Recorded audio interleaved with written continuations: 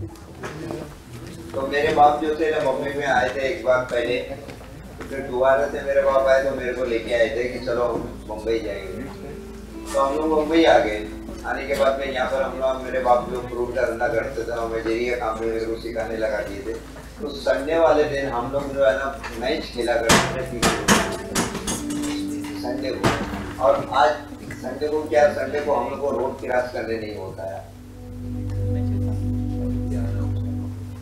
भीम नगर के अंदर पानी नहीं था, तो बहुत बड़ी तकलीफ थी। और ये पानी की नहीं, यहाँ पर हर चीज की तकलीफ थी कि आदमी जब रहता था ना तो उसको डर लगा रहता था कि हम लोग कैसे जिंदगी काटेंगे। यहाँ पर इतने मच्छर काटा करते थे, इतना अंधेरा हुआ करता था यहाँ पर। अगर आदमी बीमार भी हो जाता था तो उसको यहाँ से इतनी गाड़ी नहीं मिलती थी कि हम इसको हॉस्पिटल तक पहुँचा दें।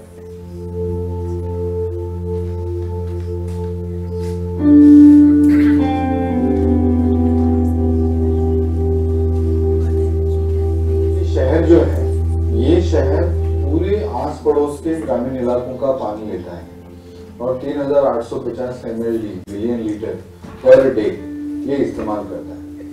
अगर लोक संख्या के साथ में इसको देखा जाए, 1.5 करोड़ की आबादी है, उसके सामने रखा जाए तो 200 लीटर से भी ज्यादा, जहां पर जबकि यहाँ पर अपना राष्ट्रीय मानक है 135 लीटर हर व्यक्ति को प्रतिदिन मिलना चाहिए। तो ये तो 200 लीटर से ज्यादा पानी देने की क्षमता रखने वाला शहर है, उसके पास इतना पानी है, उसके बावजूद ये क्यों नहीं दे पा रहा है पानी? तो उसका क्लियर रीजन ये है कि ये भारतीय जो राजनीति है, ये राजनीति ही डिस्क्रिमिनेशन की राजनीति है। और इसलिए आज भी मुंबई शहर में 20 लाख लोग जो है उनको पानी नकारा गया है कि आपको नहीं देंगे पानी। इतना तकलीफ से हमें मिलता था, 4 गैलन एक साइकिल है जो साइकिल चलाने वाली रहती है, उसके ऊपर लटका के लेके आते थे। और यहाँ पर मट्टी इतनी थी, पत्थर थे उसके अंदर, और कीचड़ जब हो जाती थी बारिश में तो साइकिल को धक्का मार लेते थे तो ऐसा लगता था कि अंदर की जो आयत है, जो अंदर जो आयत रहती है ना, वो साथ मुंह से निकल जाएगी। तो हम लोग सोचे तो हमने कि अपनी यहाँ के लिए कुछ करना पड़ेगा। तो जगह जगह पर सब लोग मीटिंग करते थे और एक दिन बड़ी मीटिंग की है तो बोले पानी बस्तियों के अंदर होना चाहिए, शौचालय बस्तियों में होना चाहिए, लाइट बस्तियों में होना चाहिए। तो किस तरह से मिलेगी? तो हमारी कुछ समझ में आई। तो अगर मैंने सोचा कि हम लोग इनसे जुड़ जाएंगे तो हमारी कुछ ना कुछ हल हो सकता है।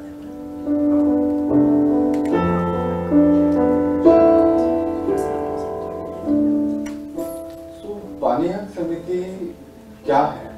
जिन बस्तियों में मुंबई म्युनिसिपल कॉर्पोरेशन ने कहा कि हम यहाँ पानी नहीं देंगे, तो ऐसी जितनी भी बस्तियां हैं उसमें से तकरीबन 54 कम्युनिटीज के साथ में कम्युनिटीज के कार्यकर्ताओं ने इकट्ठा आकर और उनके साथ में काम करने वाले संगठनों, स्वयंसेवी संगठनों ने इकट्ठा आकर ये मंच बनाया, ये एक कलेक्टिव बनाया। इस कलेक्टिव को ताकत देने के लिए फिर जो सब्जेक्ट एक्सपर्ट्स हम जिसको कहते हैं, टेक्निकल एक्सपर्ट्स हम जिसको कहते हैं, उनको भी इसमें इनवाइट किया गया, आमंत्रित किया गया। और उसके साथ में ही एकेडमिक इंस्टीट्यूशन जैसे टाटा इंस्टीट्यूट है और IIT के कुछ साथी हैं, ये भी इसके साथ में जुड़े। तो मैं क्या करता था, सेंटर में बुलाता था लोगों को या रोड के ऊपर बैठ के मीटिंग किया करता था। तो मैं उन लोगों को समझाता था, देखो ये पानी हमारी जो एक मूलभूत सुविधा जो है ना, तो ये हमको लेने के लिए बहुत लड़ना पड़ेगा। कोई चीज़ को लड़ना पड़ता है तो हमें ताकत अपनी बस्ती की लोगों की दिखाना पड़ती है।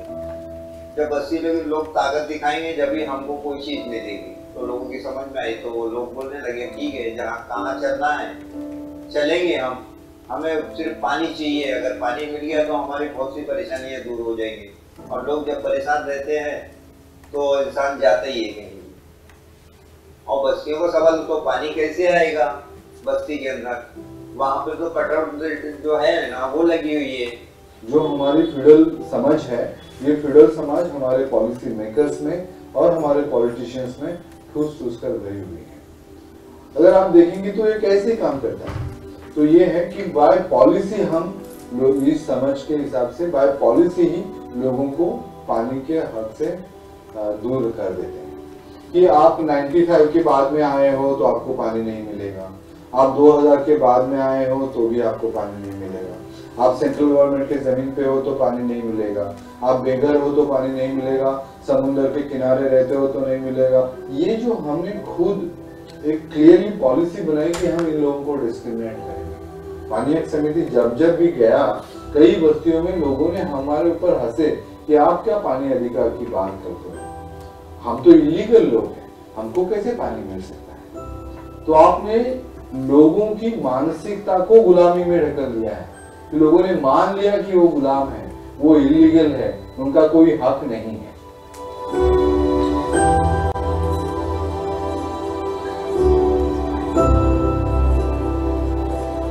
देखो पानी जो है ना, वो पानी किसी की फैक्ट्री में बनता नहीं, पानी किसी के जागीर से निकलता नहीं, किसी की जमीन से नहीं निकलता, कोई पैदावार ही नहीं करता, तो ये तो ऊपर वाले की देन है, तो ये हमारे हक का पानी है। दूसरी चीज है कि जो बड़े बड़े लोग हैं, जो पैसे वाले लोग हैं, इनको पानी मिल जाता है और ये हमसे ज्यादा भी पैसा नहीं दे पाते कि हम उनसे ज्यादा पैसा देके पानी पीते हैं। लोग तो बिना पानी के जी नहीं सकते, तो इनफॉर्मल वाटर कनेक्शंस तो आप उनको देते हो। जहाँ फॉर्मल वाटर कनेक्शंस वाले कोई साथी जो है वो 1000 लीटर के लिए 5 रुपया पे करते हैं, वहीं पर इनफॉर्मल वाटर कनेक्शन के लिए 500 से 700 रुपया पे करना पड़ता है, उतने ही पानी के लिए, जो उनके आमदनी के 20 या 25% का रकम है, जो आपको सिर्फ पानी के लिए खर्च करना। तो आप फिनेंशियली एक्सप्लॉइट कर रहे हो उनको। उसके बाद में आप उनको कहते हो कि आप हमको चुन के दे दो, हम अगली बार पानी लेके आएंगे। तो ये वोट बैंक करके उनका इस्तेमाल करना, उनको एक गुलाम मानसिकता में ढकेलना, ये यहाँ के पॉलिटिक्स का जरूरत है। और वो जरूरत की वजह से ही, ये पॉलिटिक्स ऑफ एक्सक्लूजन की वजह से ही आज मुंबई में 20 लाख लोगों के पास पानी है। जब हम पानी लेने जाया करते थे दूसरे के पास में, तो वो लोग हमको किस तरह से बात किया करते थे, हमें धिक्कार देते थे, हमें भगा देते थे, हमारे पास पानी नहीं। मगर आज हमारी बस्ती के अंदर पानी हक समिति के जरिए से और सीताराम भाई के जरिए से और जितने पानी हक समिति कार्यकर्ताओं के जरिए से और लोगों ने जितना भी सपोर्ट किया उनके जरिए से आज हम इज्जत का पानी और अपने हक का पानी पी रहे हैं। मुद्दे बहुत से हैं, मगर उन मुद्दों से इसी तरह से जैसे कि पानी हक समिति ने कटआउट डेट को तोड़ा है, तो हर मुद्दे के अंदर, हर जगह घर के अंदर इसी को कटआउट डेट कोई तोड़ा जाए तो बाबा अम्बेडकर के कानून को जो संविधान है उसको रोकता है, तो वो चीज़ खत्म करी जाए। और इसी तरह से हर किसी इंसान को लड़ना चाहिए और जितने भी NGO हैं, जितनी भी संस्था हैं, सबको एक प्लेटफार्म पर आना चाहिए। और जब एक प्लेटफार्म पे आएंगे तो ही हम लोग को कुछ जीत मिलती है। मगर क्या है कि हम भी कभी कभी नेताओं की तरफ बढ़ जाते हैं और वो बढ़ना नहीं कि एक साथ में सब मिलके आ जाएंगे तो हम कुछ ना कुछ जीत हासिल कर सकते हैं और जीत सकते हैं।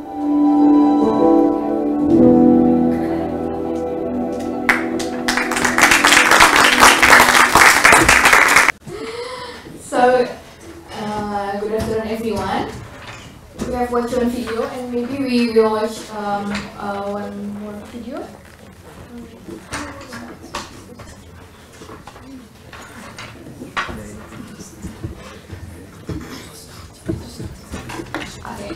Maybe we can start now because it's already 3:30. Good afternoon everyone. Welcome to the seminar on World Water Day 2022 with the theme Groundwater, Making the Invisible Visible. Welcome to all in the room and in the live stream. We will be your moderator for this afternoon. My name is Sabrina and I am a master student at IAH, and this is my friend Rianne from NICC. You can introduce yourself? Yes. Hi, my name is Rianne. I'm an intern at NICC, so Netherlands International Cooperation Collection, and I'm a student at Tilburg University, and I'll be moderating together with Sabrina. Thank you. Then. So on this important day, IAH Delft and NICC Foundation with partners Acacia, Deltares, IAH Netherlands and IGRAC are organizing a seminar on the past, present and future of groundwater management. For this afternoon, we have inspiring speakers with the innovations, and we are very ambitious and we're looking forward to great presentation and views for the future. So the presentation from each speaker will be followed by a Q&A, and at the end there will be opportunity to have a discussion and more general discussion. Before we start, I think it is important to recall the quotes from UN Water 2022 that the groundwater may be out of sight, but it must not be out of mind. And we will start with a video message from Eddie Morse, Rector of IAH, speaking from the World Conference. I'm standing here at World Water Park. It should be a bit more. It's just after the opening session. And I just wanted to share with you my first impressions of today. We had a long day, but I think also a quite interesting one. A couple of things that I picked up, of course, was the sharing of assessment reports by the DG of UNESCO. She delivered the first report to the President of Senegal. And also, what was shared here, what interested me was that the basin, the Senegal, won the Hastings second prize because of their, say, collaboration that they showed within this river. And the chair of the jury also called out that he thinks that they should also win the Nobel Prize for the Peace, as they demonstrated in such a very nice way how we could collaborate over borders within the same basin, having different reference of such a river.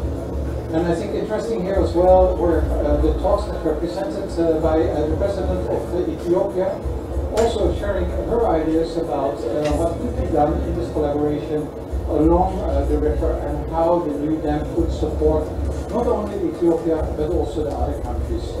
So I think that's maybe a nice start of further discussion that's urgently needed to solve our problems here. I would like to stress the fact that groundwater was mentioned quite a lot of times, and I do hope that also in the sessions that you will have today, that you will discuss those things there.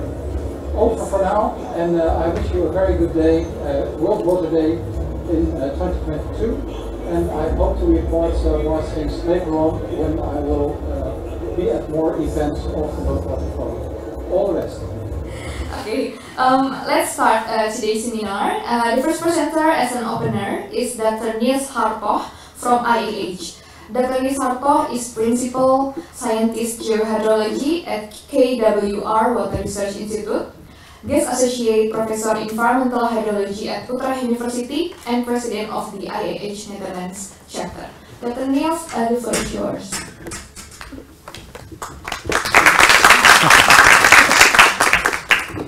Thank you very much. Yeah. To be honest, I'm still recovering from that video about India, reminding us, how basic it can be to have to struggle and fight for your right for access to good quality water. Thanks to the organizers for having me do the opening today. First of all, I want to start out, let's see, first of all I want to figure this out. Yes, first of all I want to wish everybody, and I mean everybody, not just here in the room but also online and everywhere in the world, a very happy Groundwater, World Groundwater Day. Making the invisible visible. As I was thinking on this topic, preparing for the opening, I started thinking on what does this really mean. We all know, we are hydrogeologists, we know that the groundwater is under our feet, we cannot see it. But the moment we take it out of the ground, we don't call it groundwater anymore. We call it drinking water or surface water. So being invisible is really an intrinsic part of groundwater. Of course, I think it also has to do with awareness on the existence and importance of groundwater. I think that's where we all need to work together and improve that. So this was the cheerful bit of my presentation. I'm sorry to say, let's go to what we're really facing. There's a global water crisis. And I think this is an illustration of such a crisis, that people start thinking of hauling icebergs from Antarctica to South Africa to supply their water needs. That's in part because groundwater has already been over-abstracted, also contaminated by mining. So this is really a sign. Yes, we have an illustration of we have a global water crisis. This is another example in California, where to prevent and minimize evaporation from the surface storage basins, they've added 96 million shade balls to just prevent evaporation from this basin and to be serving the city of Los Angeles. I think these are signs, and global change, global warming will only aggravate the crisis that we are in. So the question then, is groundwater the solution? We have a water crisis. Is groundwater the solution? Groundwater is such a big part of the whole water system on the world that is all connected. So it can't be. It's not a reservoir like oil is that you can just tap and discover. It's all connected, and that's something that we have to keep in mind. I think it's very important. So if we see signs like this, the drying up of rivers is often associated also with the depletion of groundwater. These systems are connected. Yeah.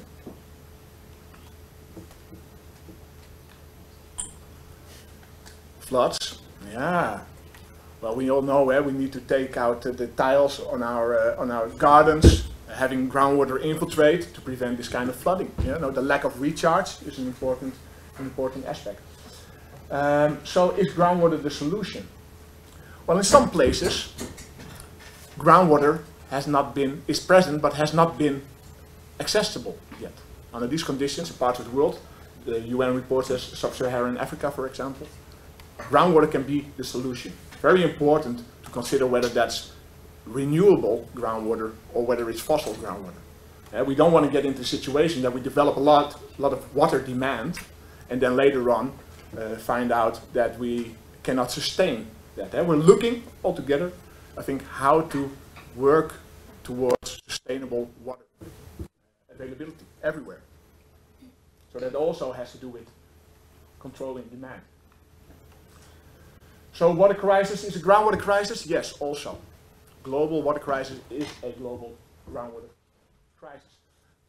This is just from a reservoir point of view, like you have so many million cubic kilometers of groundwater. But it's all connected. So it's not like, oh, let's step into this source.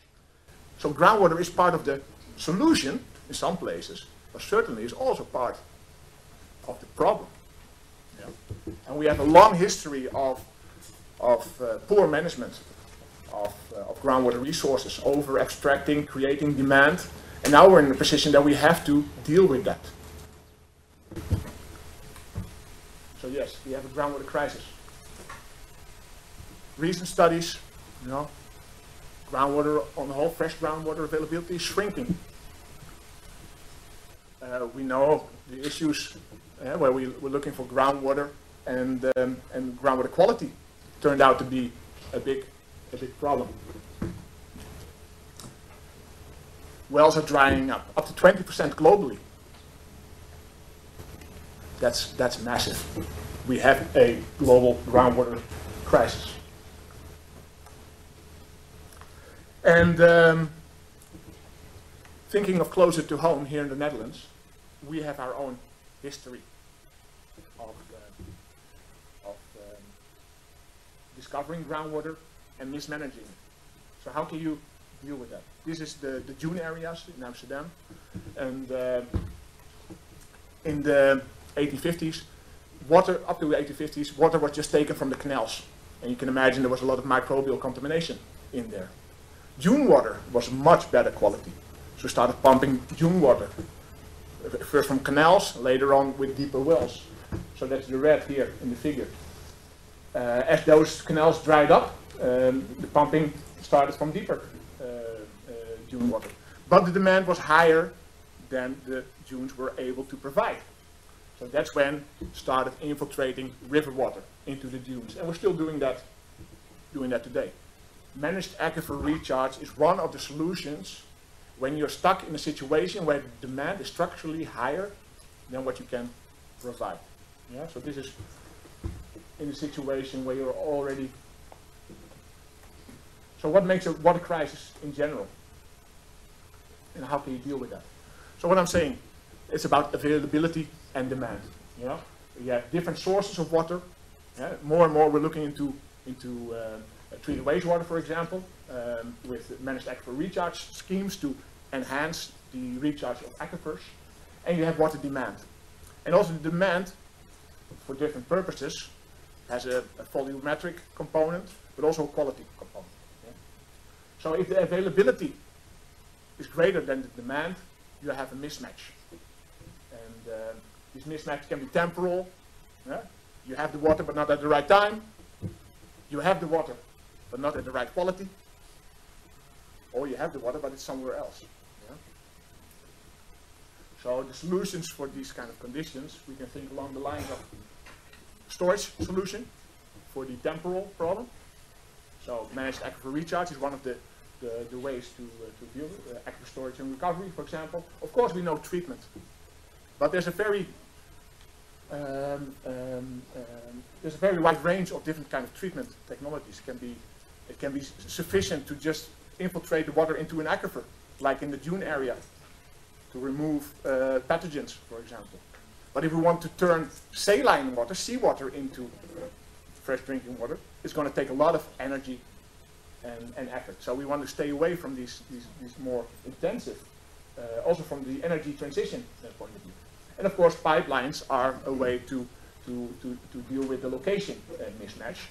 But that can be as simple as a pipe straight down if there's groundwater available at depth that's not been accessed before. So just a couple of examples from the research at KWR and working with students. So this is in Abu Dhabi, an area where you have 100 millimeters per year natural recharge. But there's millions of people living there. Yeah?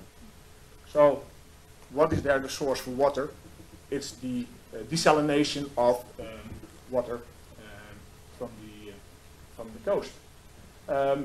But the demand varies, and sometimes the water intake cannot happen because of algae blooms. And of course, in this region, they also consider the possibilities of hostile breaks, for example. So managed aquifer recharge, here you see it on the left-hand side, infiltrating water into the dune area, into the desert area, desalinated water, to have a storage for a couple of months to be available. Another example, 10 times more precipitation. Gisborne, New Zealand. You see very green area. But just to illustrate, demand is so high there because they are producing citrus, yeah, kiwis, all these kind of things. Really high demand. And this aquifer underlaying this floodplain is salinizing. So what we're doing here is introducing river water into that aquifer. And actually the river water quality is better than the water that's naturally present there. So, recharging desalinated water in Abu Dhabi, recharging river water in New Zealand, infiltrating river water in the dunes in the Netherlands. What are we doing? Basically, we're making the visible invisible. Yeah? We're turning water that we can see, we're putting it underground. And that can improve the quality, that allows us to store the water. So really, I think we should try and see the beauty of invisibleness. Yeah? And that's a bit complicated, but I think that's what we should just accept and cherish. I think the biggest component of the visibility is the awareness part. I mean, I don't have to, you all know about groundwater, but do your parents, do your friends know about groundwater and what it means to us, and how interconnected the different components of the water cycle are? Because I think it would be a mistake for us as groundwater professionals to think, great, finally we have our moment, our shining moment of groundwater in the spotlight, now it's our turn. I think we should highlight the interaction, the connectedness with the other components, with rivers, lakes, how rainwater turns into groundwater, etc. What's the nice thing also about this graph, this water cycle is 100% solar powered. Yeah? Let's try to stick close to the natural processes. And let's work our best in also conveying that message of groundwater being a part of a natural, solar-powered, circular systems. These are some of the buzzwords that people can relate to. Drinking water, yeah, drinking water. Why not call it aerated groundwater?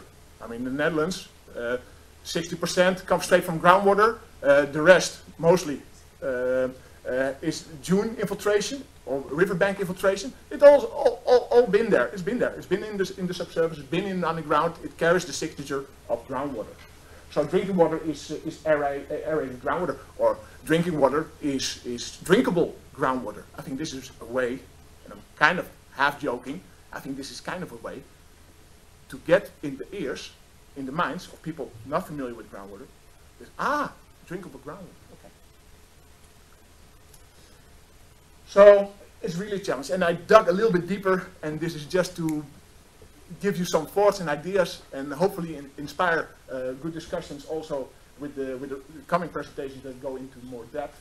It's really not, the invisibility has not to do with the size of the groundwater availability. I mean, there's so much groundwater, even with these depletions that are going on. But if we look at this graph, I started looking at the image at the report. And I was happy to notice some wind turbines in the back, because water energy nexus is very important. We need to transition to sustainable water and sustainable energy. Yeah? Looking at these rivers there in the city, I think, how can you really make it personal? And then I started thinking, oh wow, so if at least in Holland, you know, and globally it's 50%, but in Holland it's almost 100% water has been in touch with the subsurface. So the drinking water is drinkable groundwater. And if our bodies, on average, contain 60% of water, now wait a minute, our blood consists of 95% of water. It carries the signature of groundwater. So go out there and spread and spread the message. Groundwater, it's in our veins. And I know it's in all your veins, metaphorically, but literally, it's in everybody's veins. And I think we need to get that message across. Thank you very much.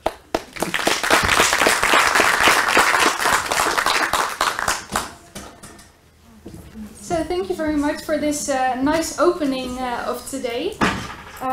I think you already introduced us to the importance of groundwater and how there can be problems with it and how it's important for solutions as well. So that is a nice way into our second speaker, who will also discuss the importance of the groundwater theme. So I want to ask Elisabeth to join us here. So Elisabeth is the director of the International Groundwater Resources Assessment Center, IGRAC, since January.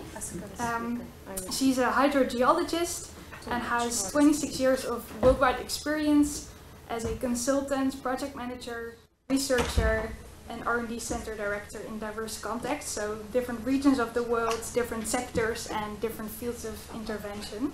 Good afternoon. Thank you very much for the invitation. Thank you very much to the organizers and to the participants to be here.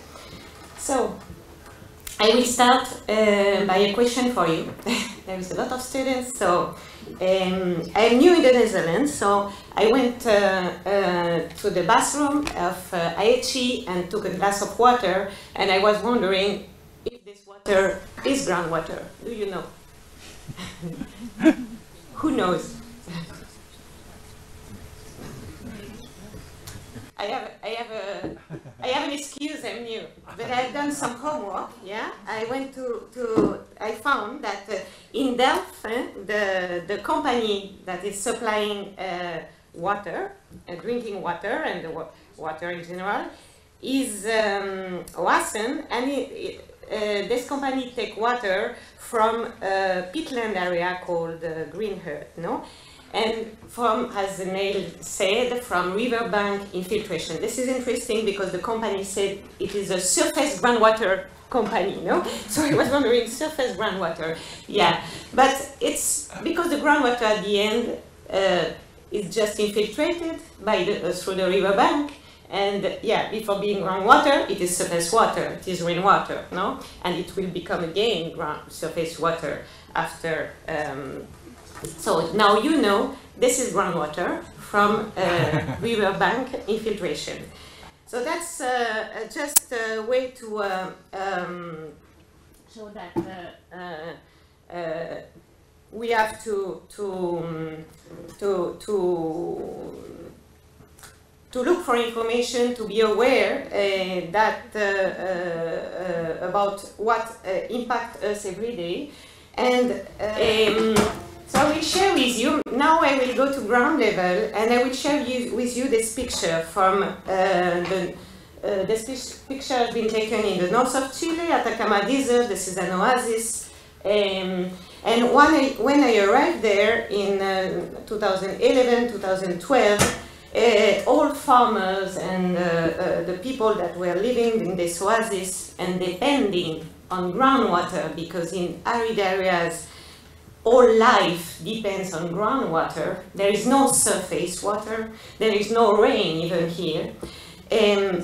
We're really worried because levels were declining. They were really, they were saying that it was the fault of a mining company, but which was located very far, 100 kilometers away, and that we were not able to know. So yeah, I was very surprised because I said, okay, so we are sending robots to Mars, and we don't know, we are not able to understand what is happening there in a shallow aquifer, some few meters under our feet, and the same in many places of the world. 10 years later, we generated a lot of information on this place, and at the end, not so much has changed for the people. They are still declining groundwater level, salinization, etc. So this is really much more complex. You can have access. Information is at core of the problem. Data, and this is what IGRAC is working on. But once you have the information, the scientific, validated information, how you get it to the people that need this information to take decision, it's still a strong challenge, no? And I think that this is where I think we are maybe all, or almost all, scientific people, or at least we come from a scientific background, and this is where I think we have to be creative. There is many challenges around groundwater because, of course, because of its hidden characteristic, and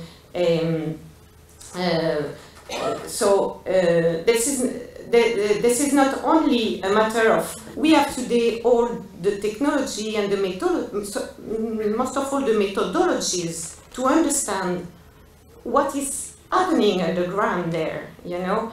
This is not a matter of course we can always improve the methodologies that we are using, but we have it, we can do, yeah. So where is the problem? Of course, financing is a very important issue, but how we can really transmit and this scientific information to the people who will use it to improve groundwater management. This is a question.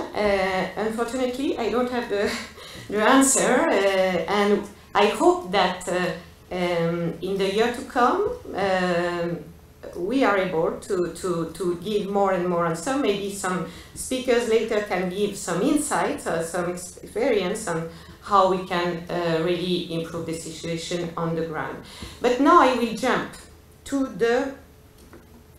Okay, I'll jump because my speech now was to talk about the importance of the groundwater year. So, Nate says that we have to work on awareness, we have to work on spreading the word and explaining. There is a huge need on that, and we have to be creative on the way we are doing that. But also there is a lot of happening at global level, no? So this is what now I will just show you with this.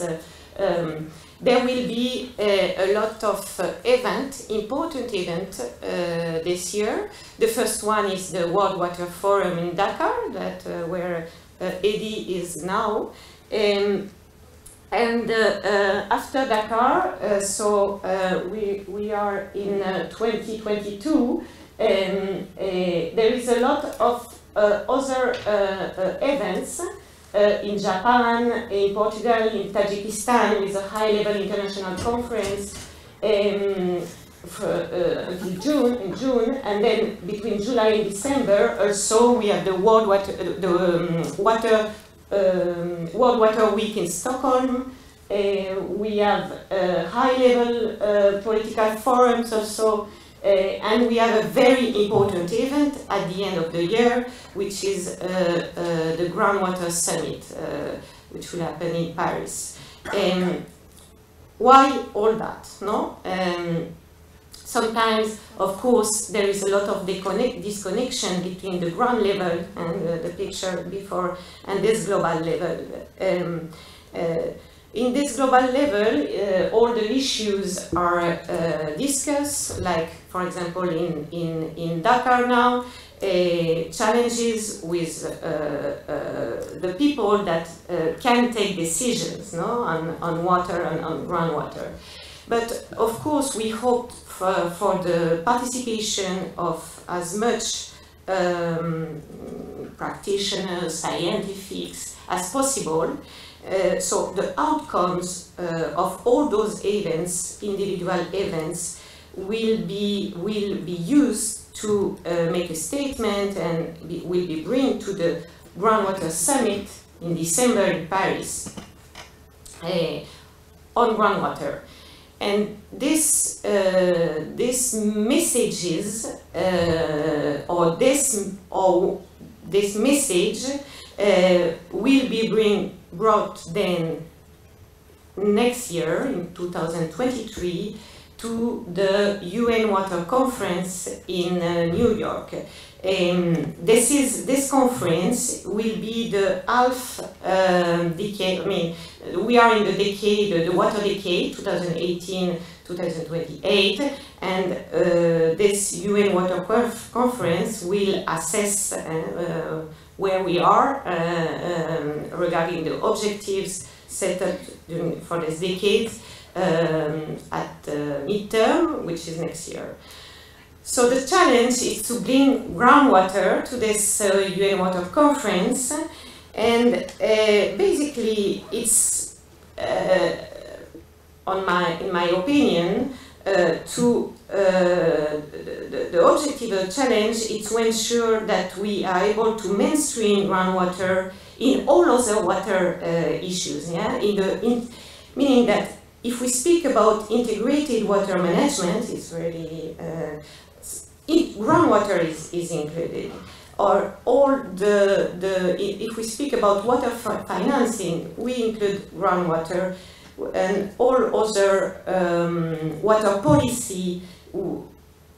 All water policy should have a groundwater policy. And before I was speaking about Chile, this is then again a challenge, because the groundwater was added to the water policy, but at the end, so groundwater is managed like surface water, but it's not the same. It cannot be managed in the same way, and there is a lot of examples like that. So this is the objective of the groundwater year. is, of course, to raise awareness to all of us, so we can know when we are drinking groundwater, and we know what are the processes that are happening when we understand them, and but also at the same time at global level, so we can ensure that groundwater is included in all the water challenges that we are facing. So basically, this is my message for you today, and I wish you also a very nice groundwater day.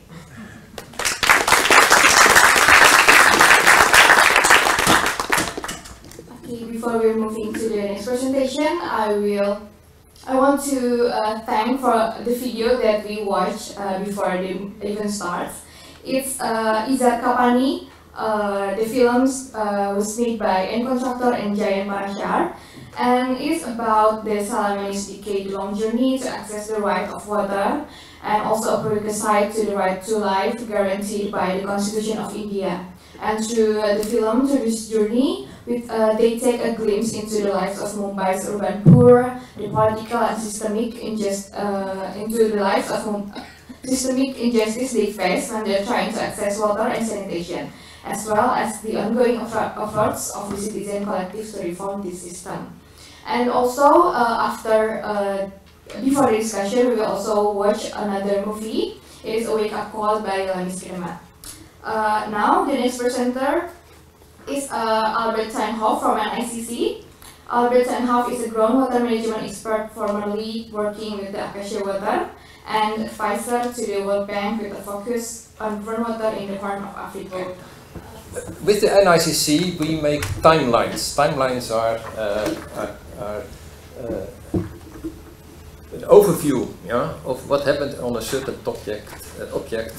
subject over time, yeah, and we do it in a wide range of fields of topics, but water is the most important one, and we have already completed 10, and one of them is on groundwater. So that's the reason why I am here today, yeah, to share with you some insights we had in preparing this timeline together. So a timeline is just a series of bullets, and if you can also download them from the NICC website, and under each bullet, yeah, there is a story, yeah, and it's a story which explains, yeah, the topic, and it refers directly to PDFs, videos, and other background material. And so the groundwater timeline is built up on, say, the first 5 bullets are just to explain and discuss some topics, typical topics on groundwater, and the last 5 bullets are examples, cases, yeah, which emerging topics, yeah, on groundwater, which emerged in the 5 decades which were covered from 1970 to 2020. So now let me first go and to the cycle which already was presented by Niels. Groundwater has a special relationship with time, yeah? And that's why I show this link. This is the hydrologic cycle, and a drop is called groundwater once it infiltrated, yeah, from the surface into the subsoil. And then, yeah, a water drop can either follow a 1 or 2 days or 1 year, yeah, voyage before it comes back to the system through springs or when it's discharged to surface water. But other drops, yeah, stay there for centuries or millennia. Yeah. So a lot of water drops in the soil have no idea on what happens on the ground. That's this whole climate change and all those things are just, yeah, not known to them, because they are there for such a long time. Yeah. So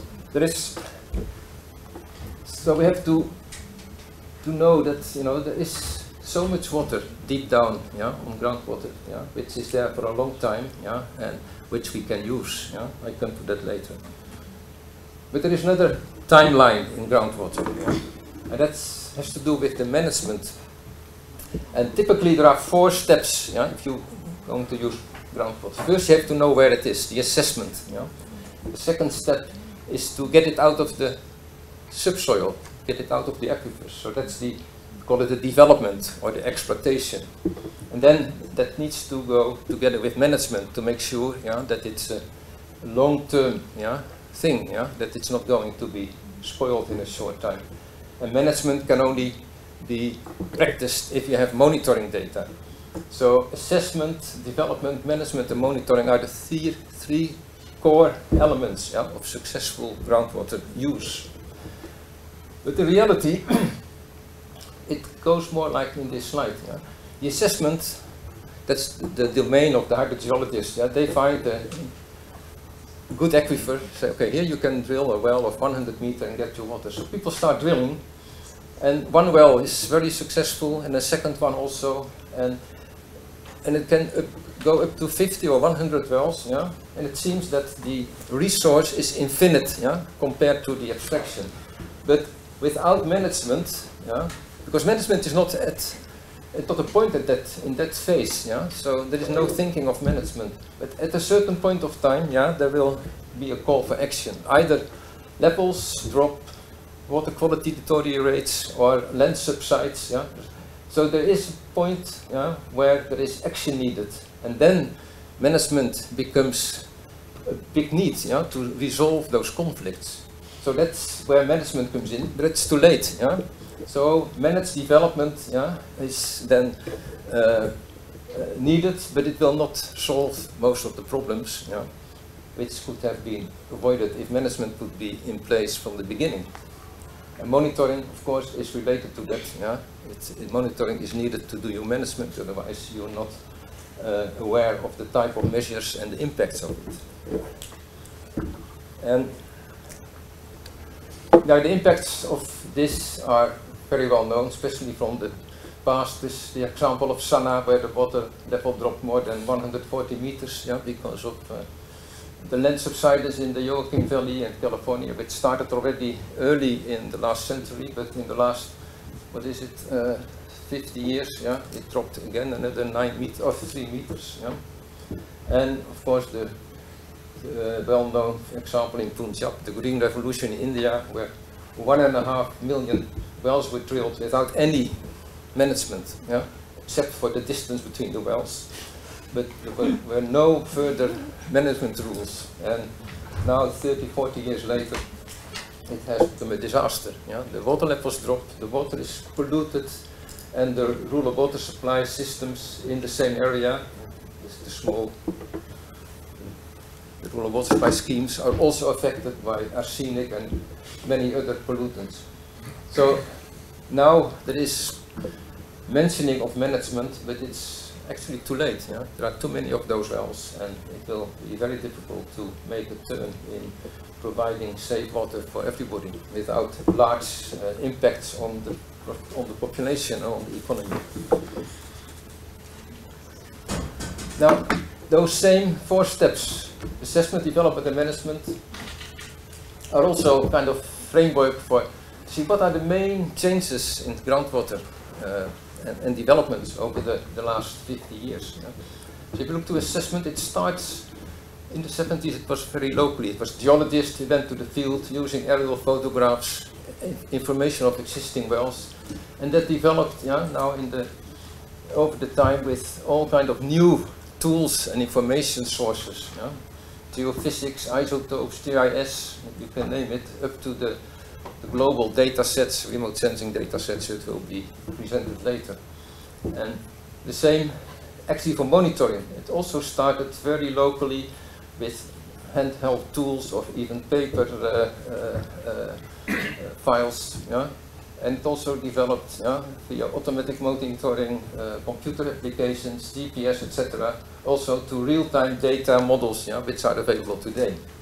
On the development, it's interesting to see that in the 70s, more or less, the groundwater was local. It was a local resource, tapped by shallow wells, duck wells, springs.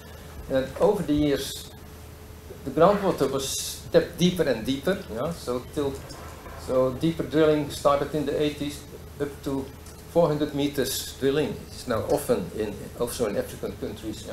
And recently, the first wells up to 600 meters were drilled in Ethiopia and in Tanzania. So it goes deeper and deeper. as long as the quality of the water allows for it. But in the same time, the linkage with surface water, and Niels already mentioned that also, we see it for a long time already, that riverbank infiltration, consumptive use, and more recently, the last 10-15 years, the managed aquifer recharge, also is a very clear development, a very promising one, to make groundwater more effective and more in reach of people. On the management, it was also very local, localized solutions, localized conflict resolution in the 70s. Now with all the insights and with the not only models but also the insights through IWRM and groundwater governance, it has become a much kind of complete system, to guide the development. But still, it often comes too late to become to be effective enough. Now, in the timeline we have of those four, we have kind of case studies, which are presented in the 5 bullets at the end, and you can just see them if you open the timeline through NICC. Now, to conclude with, I think, making groundwater visible, I think groundwater has become more visible than it was in the past, especially there's more and more recognition, that groundwater has this specific advantages, that it's available when needed. It's a decentralized resource, and so it's the source, for safe water for rural and small town water supply. It's our largest reservoir. That's seen in the first slide. So it's still a lot of water there, which we can use, and which we can develop if we develop the right technology and the management tools with it. And there, the MAR, it's already mentioned, the MAR is the most important one, because aquifers are not only groundwater in the aquifers, but the aquifer itself, the medium, can be used to store water to bridge dry periods. And it's also still an untapped resource because we don't use the brackish groundwater resources, which are still untapped, largely untapped, and the deeper aquifers, which I mentioned already. And of course, then the natural protection of water, groundwater against pollution and evaporation. And also, there's more and more recognition that groundwater is more than only a source of water for drinking water supply. There are these other, more increasingly important characteristics, the stable temperature as a source of renewable energy, the environmental function to provide base flow to wetlands, and the natural treatment of aquifers for natural remediation. So I think groundwater has good potential, and we have to make more promotion of these kind of characteristics of groundwater, to make it accepted and more recognized by the broader audience. And I think on top of everything is this managed aquifer recharge, because that has a large potential. I'm working now in Somalia and in Ethiopia for the World Bank, and you see that this is the solution. You can drill more deep wells in Somalia, you can try to find more locations for shallow wells, but catching up the water in the wadis, with this type of systems to store the water when there is runoff and use it during the dry season is a fantastic way of supplying water in dry, remote areas. And I think it's good to see the World Bank has now the first large project in Somalia where they built 30 or 40 of these systems in Puntland and also in other parts of East Africa. You see a lot of attention, a lot of investments in this managed aquifer recharge. And I'm happy that here in the Netherlands, a lot of organizations, including Acacia, but also the NGOs and small firms, have contributed a lot to that in the last 15 years, by describing the cases, publishing books, and promoting it wherever they are in the dry parts of this world. So I think this makes groundwater a solution. Yeah? It's not the invisible resource.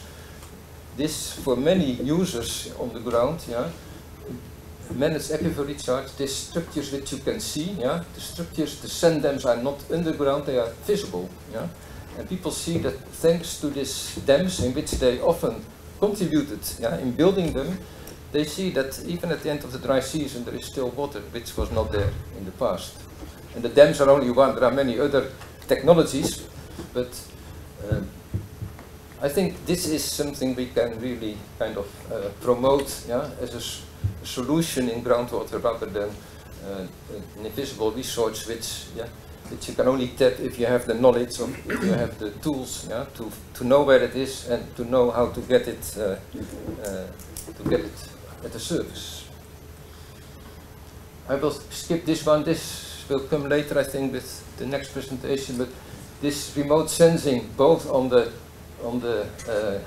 design side of the mapping side, but also on the monitoring and the management, yeah, are, I think, tools which are extremely powerful and easy, yeah, to access, yeah. And I think both this remote sensing for mapping data sets for groundwater mapping and the water productivity for managing and monitoring the water productivity in dry areas are extremely effective tools. So we should really continue to invest in them and make them more accessible. But at the end, all those technologies, yeah, will only be effective, yeah, if they are embedded, yeah, in the non-technical environment, yeah, and if they are linked to legal and managerial capacities, if they are linked to the communities, yeah, who are to work and to use them, if they are payable, if they are linked to the correct economic and financial capacities, and also the institutional capacities to manage them at the different levels. So investment in knowledge and investment in tools is extremely important, but always we have to make sure that they fit into the broader picture of groundwater governance. Thank you.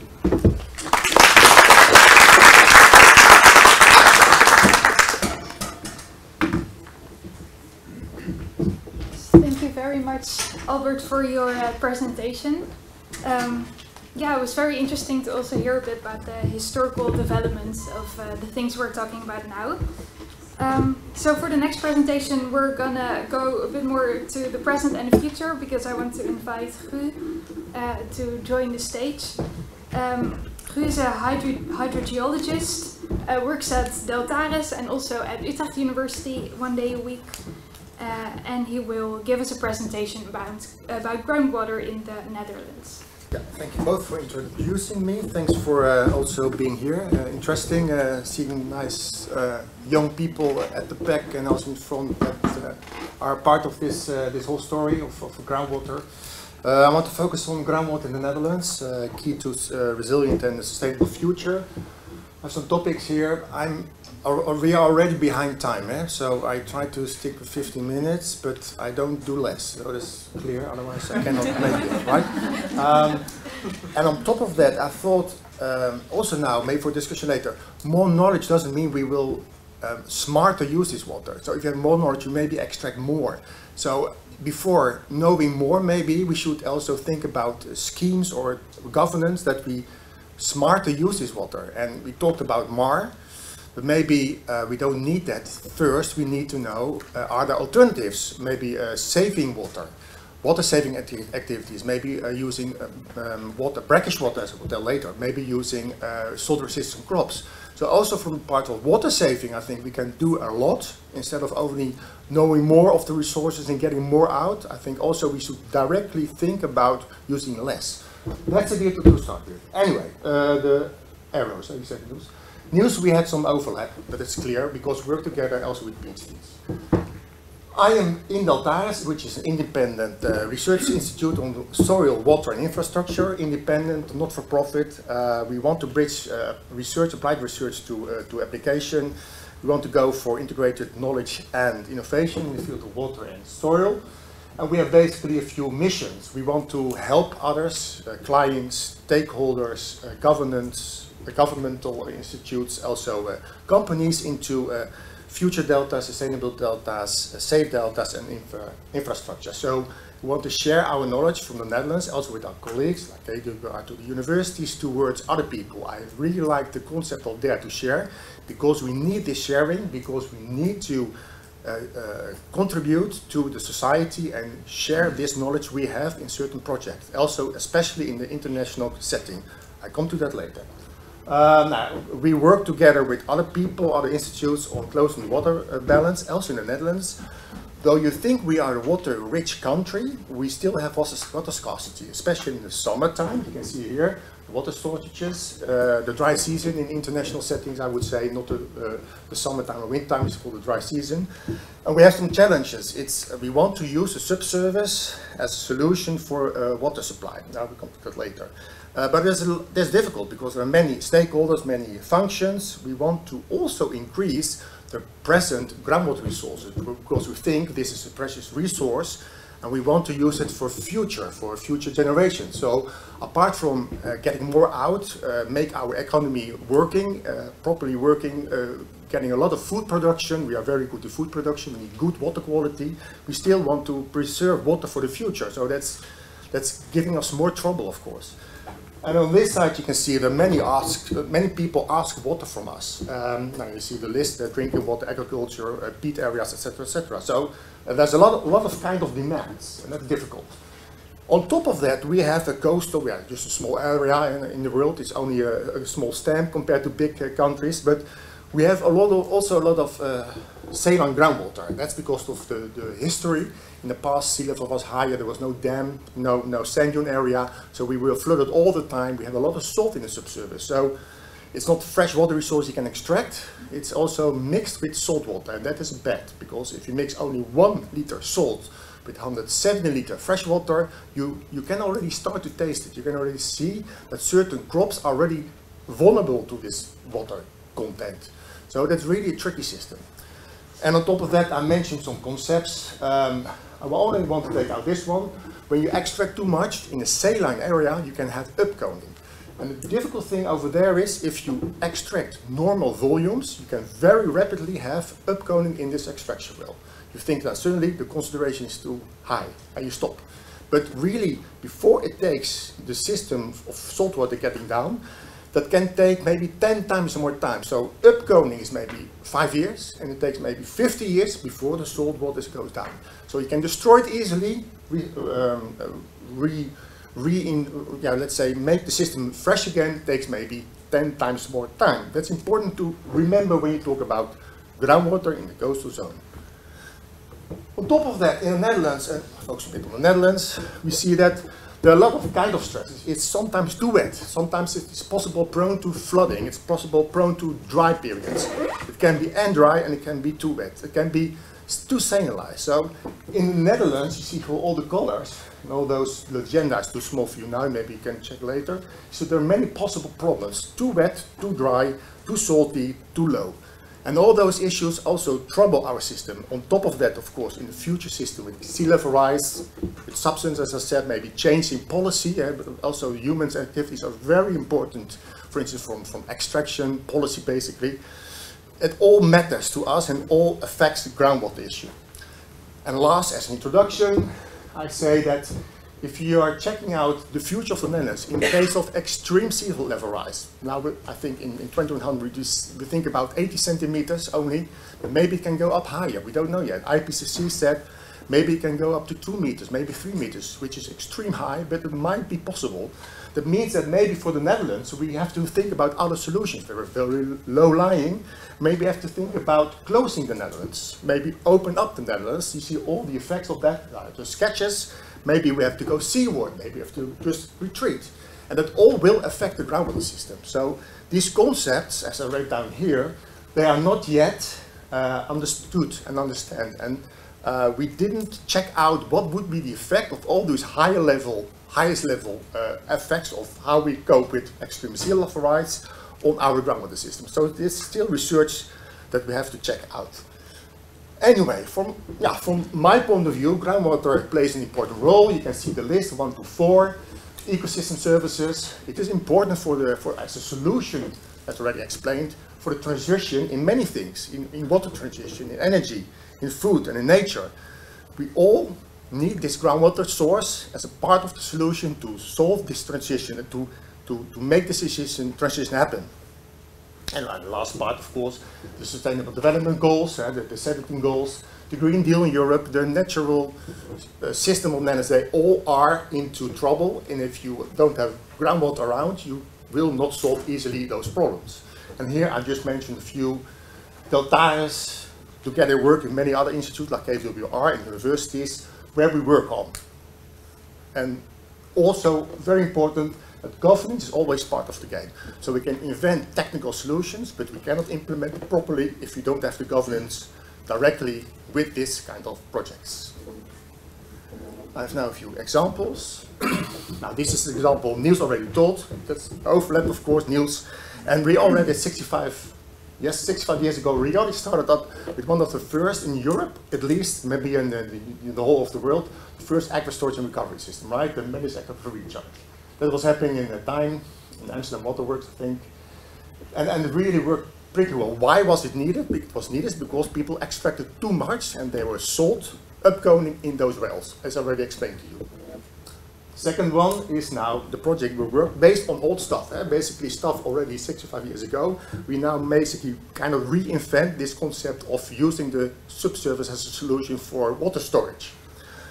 And we call it here the COSTA concept, which is also part of it. KWR, you don't see it in the corner news, but behind there you are KWR and Acacia, of course. It's here in the sheet.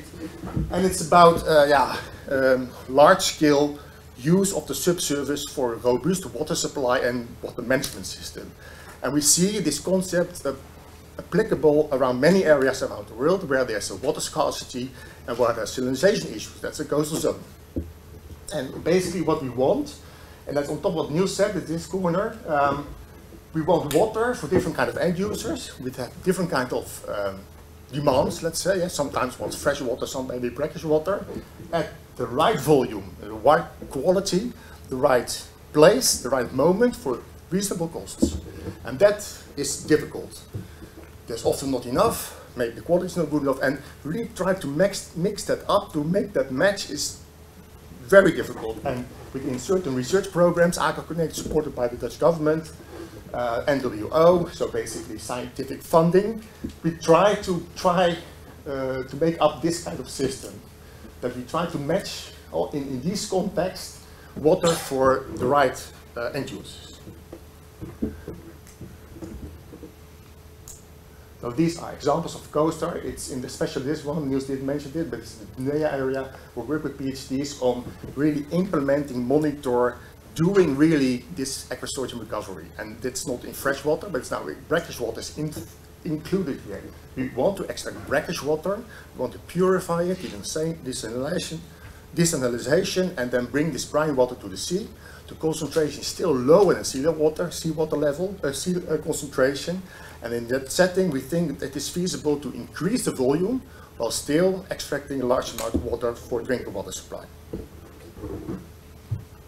Another kind of innovation, I would say, in the Netherlands, and I just checked around, about 20 years ago, I saw the first time this concept in the Everglades, also old stuff, and it's come from the oil industry.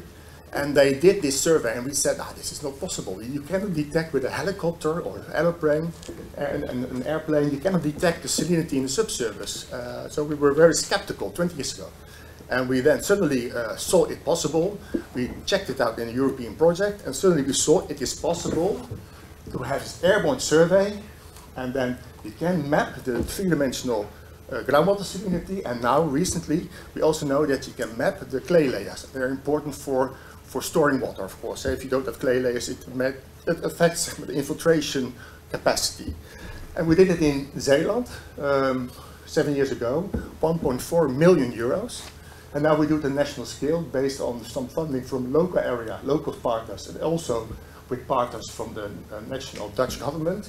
And we see that this is a very nice innovation coming from old industry, oil and gas, already invented 20 years ago, but now with new ideas, new finishing touch ideas. Now we know we can really use this knowledge for strategic groundwater resource management, maybe for better aquaculture and recovery system, maybe also implement where we can do brackish groundwater extraction. And lastly, we can use this knowledge to infiltrate or implement that in the models to have better models for future predictions.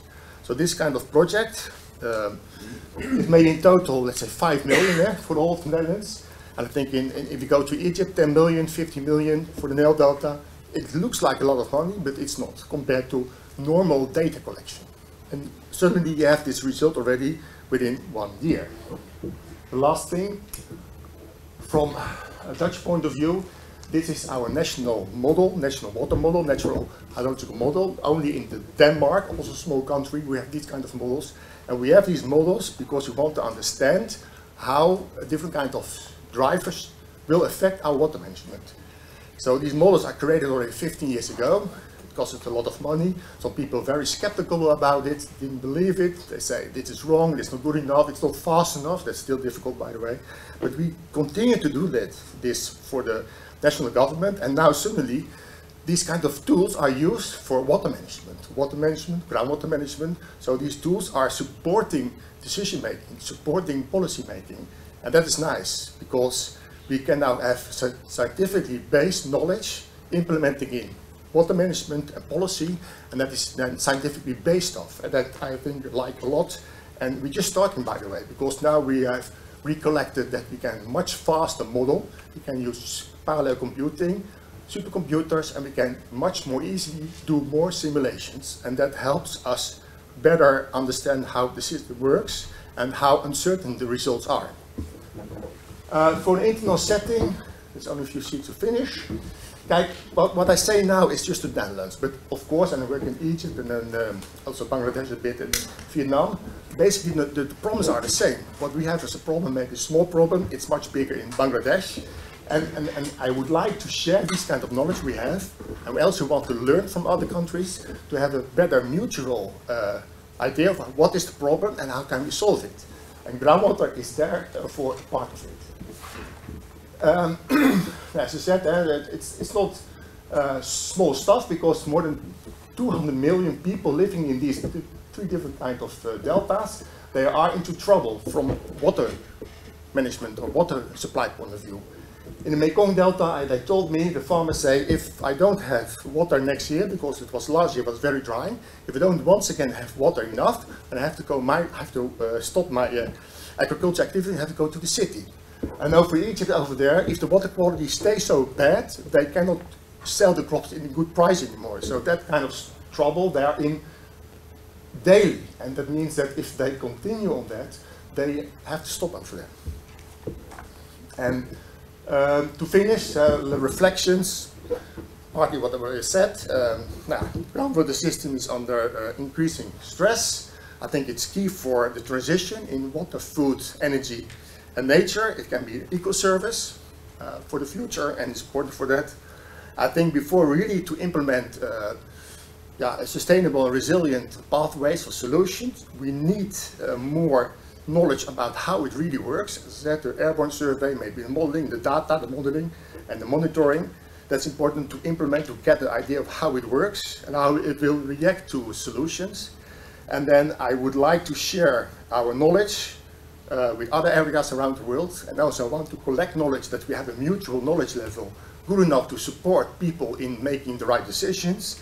And as the last framing idea I have here, brackish groundwater is the new fresh. So I think opportunities over there are a lot, and we should go into that more than we do now. With that, I'll leave it. Okay?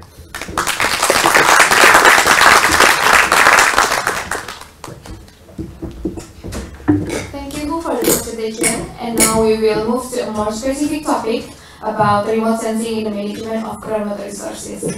I want to invite Marius to the stage to tell us more. Marius is an associate professor at IAH Delft, currently coordinating the water accounting group using remote sensing, and she also coordinates the IAH Delft activities of the FAO-led Vapor project, which covers Africa and the Middle East.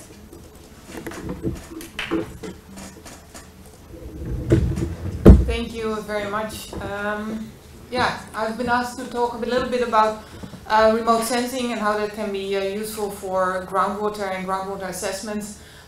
Gu already showed a very nice example of how something, you know, looking from the top, you can provide, you can still get a lot of nice information to help you better understand the groundwater resources and to support that. So just as an introduction, well, some innovations in remote sensing, so the innovation is really related to the remote sensing, and we see more and more products becoming available that monitor the different components of the water cycle. And you can think about precipitation, you can think about evapotranspiration, you think about storage change, and if you, the GRACE product actually measures the gravity of the earth, and the only changes that you find, beside of course the volcanoes, is the change in water storage. And of course the water storage, you've got the surface water storage and the groundwater storage, but it provides a lot of information around the changes in availability of water resources. It also, there are products that provide information around soil moisture. That information is often really the topsoil, but there are also estimates on providing more information about deeper up to root zone estimates. So these are some of the elements that can be measured from remote sensing products. We see also over the last decades the quality of the different products is improving, that the spatial resolution of the products is improving, and also the temporal resolution. So it's unfortunately still not at the same level as the ground observation that where you have sometimes daily data, but it is providing a lot of information, especially at the spatial scale. And we also see there's a lot of stories about the availability of data and the quality of the data, and I always see it as a complementary resource rather than something that replaces the available data that is that we're observing. So you should see it as a complementary water source. What we also see is that more and more of the data sources are open access available. So there's processing of the remote sensing data and remote sensing observations. And they become already pre-packaged, made available. So the slide or the image that you see here is the vapor database that is hosted by FAO, where IAH is also a partner in implementing the project. And you see that the remote sense or the sensors are observing different components. It's then processed into different products, and that is then available free of charge for everybody who wants to access it. So, and this is just one of the resources. There are many other sources that are available. I would like to share a little bit information about some of the work that we're doing in one of the countries, and that is Jordan. Some background information: is the second water scarce country in the world. There's a lot of issues around the sharing of the water resources. There are a lot of transboundary basins. They are computing water uses within the basin, but also between the countries.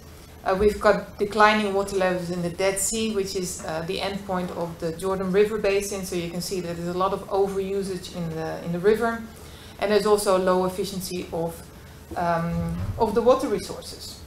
So as a result, a lot of people and a lot of sectors have resulted into using groundwater, and as a result, groundwater is now being over-abstracted, and there's a lot of what they call illegal use of groundwater, especially in certain areas. Agriculture has developed more wells, and they're using water that is not licensed by the government. So as a result, you see here the map of Jordan, some studies that the ministry has done with BGR, that you see that there's a lot of drawdown. So the colors, the red colors, are the magnitude of drawdown of the groundwater resources, and you see in many areas where they have data, and the other areas they don't have the data, that the water table is going down substantially. And in some cases, and you see here, some of the areas and some of the monitoring wells whereby the groundwater is declining rapidly, and in some cases even up to 10 meters a year. So that's substantial. So what is then the impact of these drawdowns? We see in this particular graph, you see the contour lines, and they've changed the contour lines. So even the flow direction of the groundwater has changed, which also results in some area that if the groundwater direction flow is changing, that some saline water is coming into the area. So there's some salinity of wells because because of the drawdown, they're tapping now into more saline aquifers.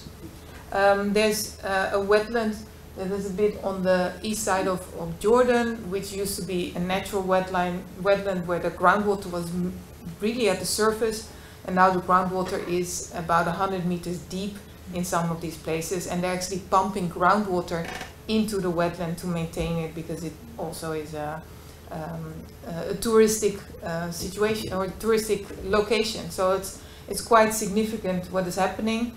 And what you see on the other slide, this is like cross section of the Jordan. So you've got the highlands and the Jordan Valley, and because the water table in the highlands is going down, a lot of the springs that are coming out in the Jordan Valley are also drying up as a result. Well, then how do we manage these resources? And there are basically two major unknown information in this basin to make it and to manage the water resources adequately. And you see in the map the number of wells that is abstracting groundwater, and on the left hand side you also see the magnitude of the wells, and some of them are government, they have a license, they're maybe for groundwater resources for large cities, but there are also a lot of the purple dots are a lot of private wells that are unmonitored, and they don't really know how much water they are abstracting from the groundwater. So one of the unknown is really what is the safe yield? How much can you abstract from these groundwater sources without affecting and lowering the water table even more? And ideally you even want to get to a point where you actually can recover the groundwater resources. And then at the same time you also want to know how much is actually being abstracted currently, and could you maybe penalize some of the users in those areas? So how can we use remote sensing and the vapor data to provide more and better estimates on these topics? So what we're doing at IHE, we're working, so this is, and maybe the students that are here, you can also be on one of my slides maybe next year. So this is some work that we're doing with one of the students here, where we're developing a dynamic soil water balance model, whereby we're using these kind of open databases and open data sources to estimate groundwater recharge. So one of the, and this is linked also to the water accounting work that we're doing in the team here at IHE. One of the advantages of the work that we're doing and using the actual ET is that we have an algorithm that estimates then also the irrigation application, rather than having that as an unknown input. We are currently running the model at a monthly time step. We also would like to increase the time step to get better, like the intensity of the rainfall and how that affects the recharge. And we're also looking and working with the ministry to validate it against observed groundwater levels. One of the reasons why we're doing this currently, Jordan is also using only the annual values of rainfall to estimate the groundwater recharge, and only based on the rainfall. So we hope that by this we get more, provide more spatially distributed estimates on groundwater recharge in Jordan. Then the second one is estimating how much water is being used from agriculture in abstraction. And we also see that the vapor data could actually provide some information around that. We again use this soil water balance model that actually splits and checks whether or not the evaporation is as a result of the rainfall that fell on that pixel, or if there's more evaporation than you can expect from the rainfall. And we attribute that to irrigation or water application or deep groundwater abstraction. And we call that blue ET. So that's one thing that we can estimate. And we think that blue ET is very much related to the withdrawals from the wells, from the abstracted water. Another estimate is just estimating effective rainfall and subtracting that from the vapor evapotranspiration. Unfortunately, the database in Jordan is currently covered by 100-meter resolution, and actually a lot of the fields and the farms in Jordan are not well identified with that resolution data. But there is some algorithms that you can reproduce the data, and you see here some images of the actual evaporation map using 130-meter resolution Landsat data. And in the graph you see that we compared, or that FAO compared the abstractions that were estimated using the remote sensing with the actual abstractions from the farms, and there's actually a very good correlation between the two. So it shows that there's a good possibility to really identify where is the water being used and how much is being abstracted from the data. And there is a nice clip also, and if you follow Twitter you can to look it up. And the link is actually behind the black box. On some of the work that FAO has done in this basin, in this area in Jordan, on how to use the vapor data to estimate and provide information around this concept. And then finally, well, most of the images that I presented came from some of the resources. There's a project website of the vapor database. The portal, there's also a link to the portal. You can contact FAO if you have questions, and if you're really interested you can also follow a training course, and in the next couple of years we will be developing more training opportunities and applications and use of the database. Thank you.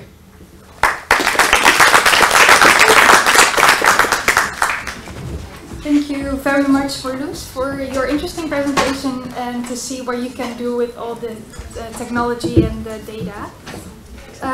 So next I want to invite Simon to give us a presentation. Simon is a hydrologist working at Acacia Water. So yeah, I'll give you the floor. Okay, so good afternoon everyone. Also those joining online, hope you stick on for a while.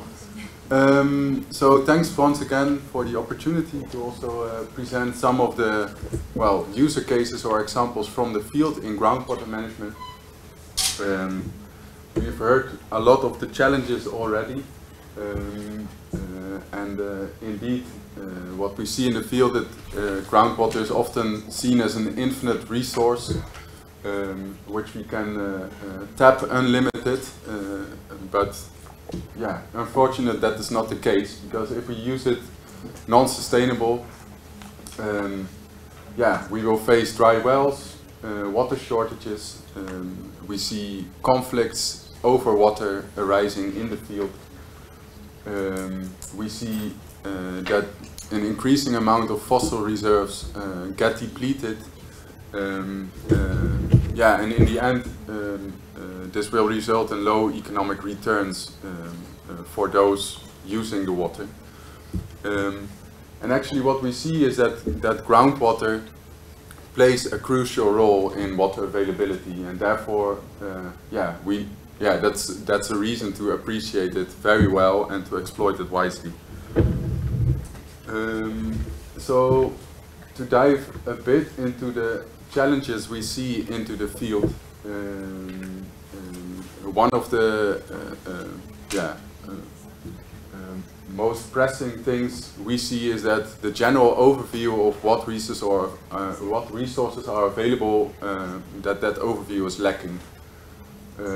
So in areas there's little knowledge on how much water is actually available for use, and whether this is replenished on an annual basis or not. And if we then look at groundwater development and the tapping of new resources, we see often that the capacity to do this, either to decide where water is available, on which depth it is available, but also the capacity on how to manage it properly, how to determine a safe yield, also as Marloes was already mentioning,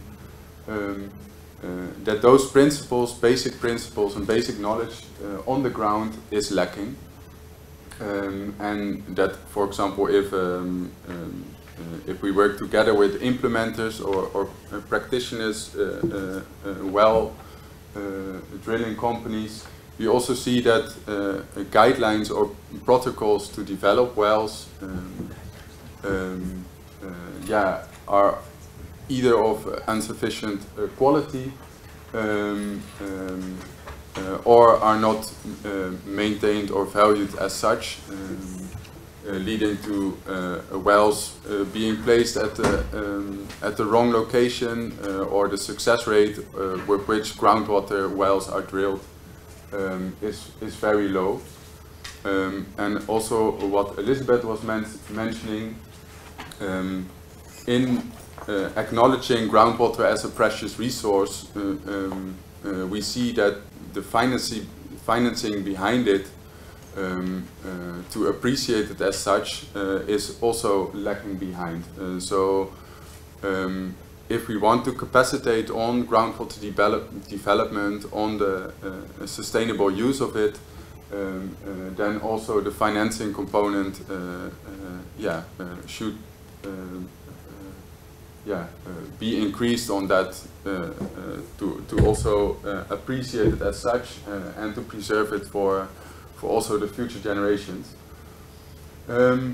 So I will now give you some of the examples, of practical examples which we apply into the field in opening up basically the invisibility of groundwater.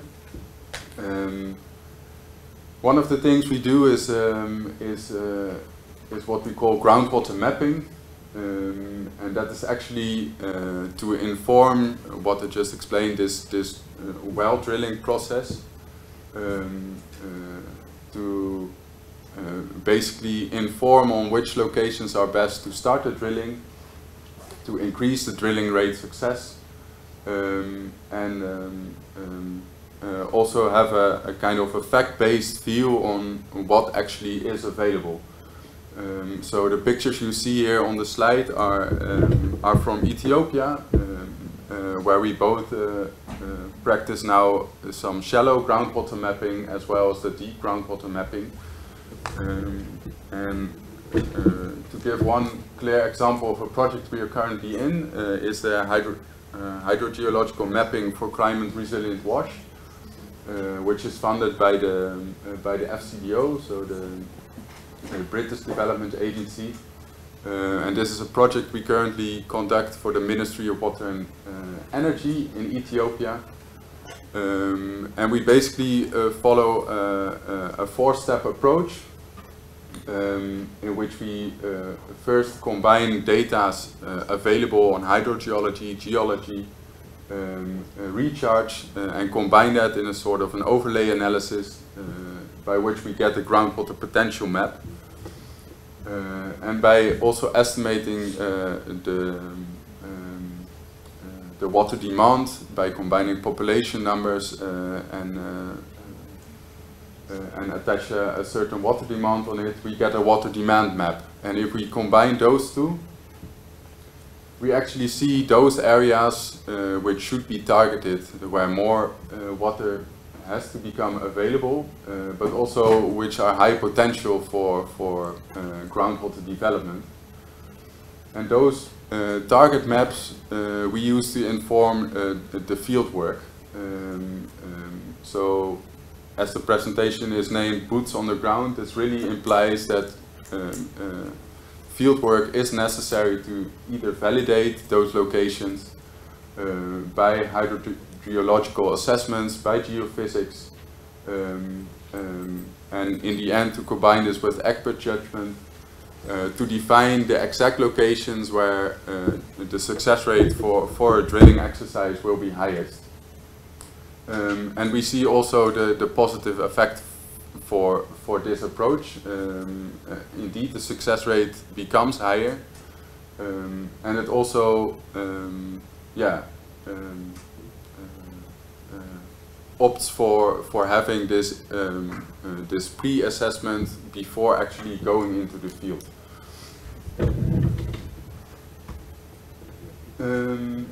One of the other things which the other presenters also stressed the importance of is actually ensuring that groundwater also becomes replenished, recharged.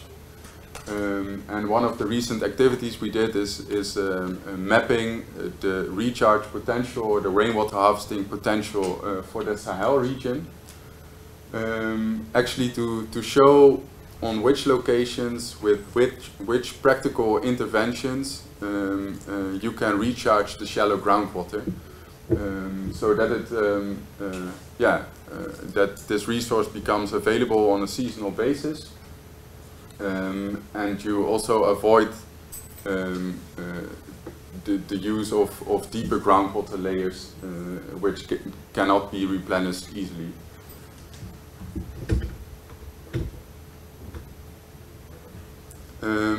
One of the other things that is important to map is what is actually a risk, what are the risks for developing groundwater in certain areas. This is the demand by donors, by NGOs, by local governments, but also by investors trying to get feet on the ground in a certain area. So one of the things that we also developed is a kind of groundwater impact scan, which shows you the risk in a certain area with respect to groundwater quality, groundwater quantity, and tells you whether a certain area is in high risk for either groundwater shortages or bad water quality. And tells you some of the strategies you can apply to either overcome this or to avoid any further risks to occur. And one of the ways we also try to do in making the invisible visible is to visualize trends on groundwater development. And Marloes was already telling a bit on this, that there are widely available and open source databases that you can use to get an insight in the groundwater availability. So thanks for your attention.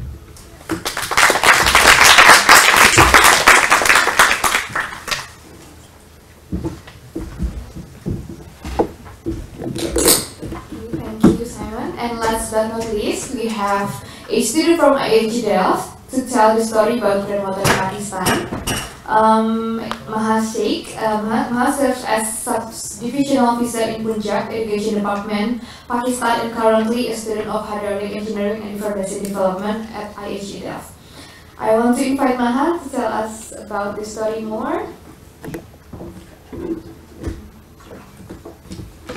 Good afternoon.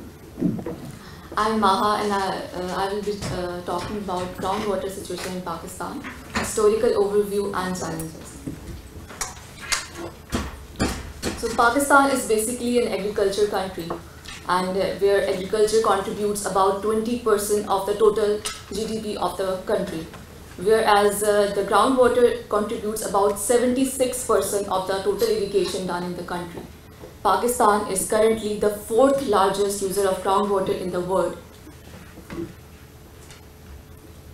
So the contribution of surface water to irrigation is only 24%, whereas 53% is conjunctive use of surface water and groundwater, and on 23% is solely done by groundwater.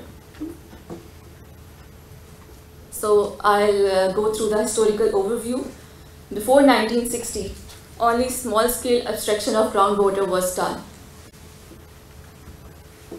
In 1960, Indus Water Treaty was signed between India and Pakistan. After that, large-scale expansion of canals was carried out, and there was a problem of water logging and salinity. And a project known as Salinity Control and Reclamation Project was launched in 1960. After that, several tube wells were installed, starting with 17,000 tube wells in the scheme, and the number increased tremendously, especially in the drought period during 1996 to 2001, in which the number of tube wells increased to about 59% due to reduction in surface water up to 26%. So currently, an average decline of 0.92 meter per year is observed in the country. That's quite alarming, right? Here are some facts and figures. So in 1960, the number of tube wells were about 30,000, whereas in 2018, the number of tube wells has been increased to about 1.36 million. The contribution of groundwater to irrigation was about 8% in 1960, and currently the contribution of groundwater to irrigation is about 75%. The water availability per capita was about 6,000 meters square in 1960, and currently it's 1,070 meter cube per capita. So here are a few factors contributing to groundwater depletion.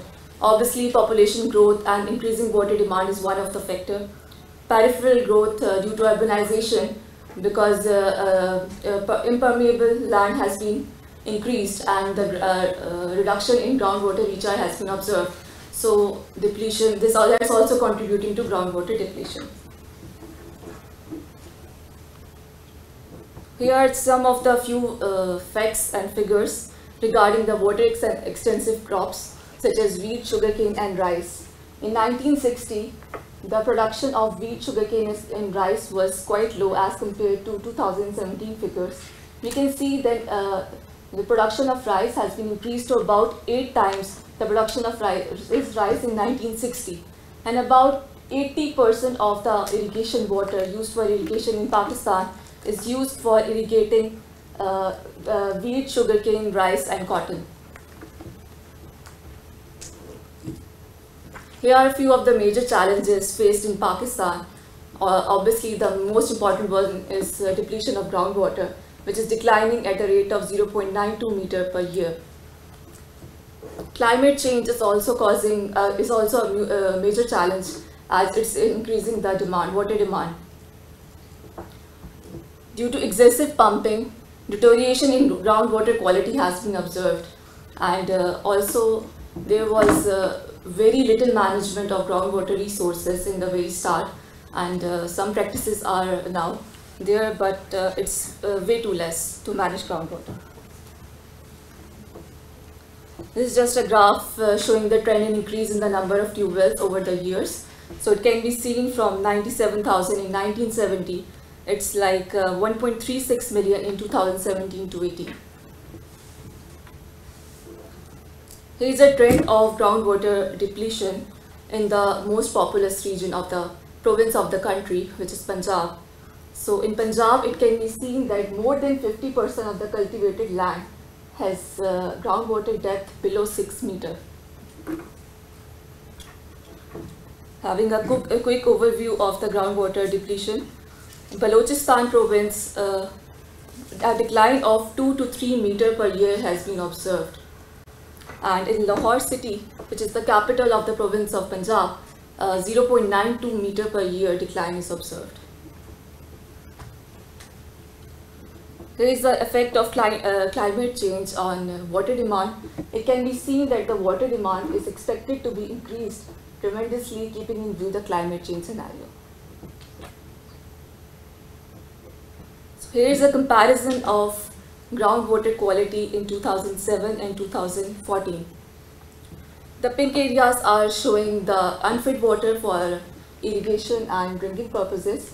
It can be seen that the pink area, the unfit water, quantity of unfit water has been increased tremendously in 2014 as compared to the figures in 2007. So 21% of the province of Punjab soil is salinized and 43% in Sindh province has been salinized. There are a few efforts done by the government of Pakistan for better groundwater management, such as the licensing system was introduced to restrict the installation of tube wells over the province. After that, Punjab Irrigation and Drainage Act was also established in 1977, which defined groundwater rights. So there is an institution working known as Pakistan Council of Research and Water Resources, which is working for a groundwater recharge at different locations in the country by groundwater mapping. Also, the projects of rainwater harvesting have been done by PCRWR, Pakistan Council of Research in Groundwater Resources. Different projects are in continuation. Currently, all important policy documents such as the National Water Policy, the National Climate Change Policy, the National Food Policy emphasize on groundwater restoration. There are also few interesting projects launched by the government of Pakistan. One is Recharge Pakistan, which is currently based on adoption of ecosystem-based strategies in the country to have better climate resilience and better food and water security. One very interesting project is 10 billion tree tsunami afforestation project. 10 billion tree tsunami afforestation project, in which 10 billion trees are expected to be planted for better vegetation cover and climate resilience. So, are we too late for groundwater management? Maybe, but there is always a way forward. So I'll discuss some of them. So better implementation of the licensing system should be done, as the licensing system is there for restricting the use of groundwater, but it's not very well implemented. Different projects on rainwater harvesting and groundwater recharge are already in progress, but it's on very small scale. More emphasis should be given on these projects. So currently the trend in irrigation sector of Pakistan is using the flood irrigation. So we should shift from flood irrigation to drip irrigation and sprinkler irrigation system. So irrigation practices such as alternate wet and dry irrigation should be adopted. So the efficiency of irrigation system can also be improved by reducing the water losses such as seepage losses and conveyance losses indirectly by either lining of the canals. Reuse of water should be optimized. So one of the important way forward is changing crop patterns. So basically, as I already discussed, that water is 80% of the water is used for irrigating wheat, rice, sugarcane and cotton in Pakistan. So these are very water extensive crops. We can move from water extensive crop to less water consuming crops as well. Also, crop patterns can be changed. Different studies can be done to change crop patterns in such a way to optimize the yield and minimize the shortage of water. And as we already done in our master studies as well using Ribosim software, so I could tell you that changing crop patterns can have a huge impact on yield of crops and reducing the shortage of water. So this is all from my side.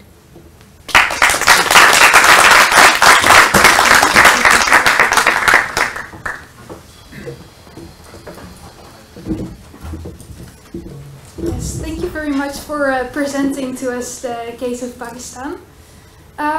Yeah, so we have had a lot of speakers giving us their presentations about many different topics related to groundwater. And we now have about 10 minutes for your questions. So I would like to invite the speakers to the stage and the audience to think of any questions they want to ask to the speakers of today. Okay, so who has any questions for one of the speakers or for all?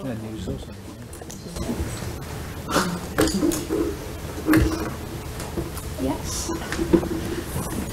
So I have a question about the global acceleration framework, which is being developed by the UN.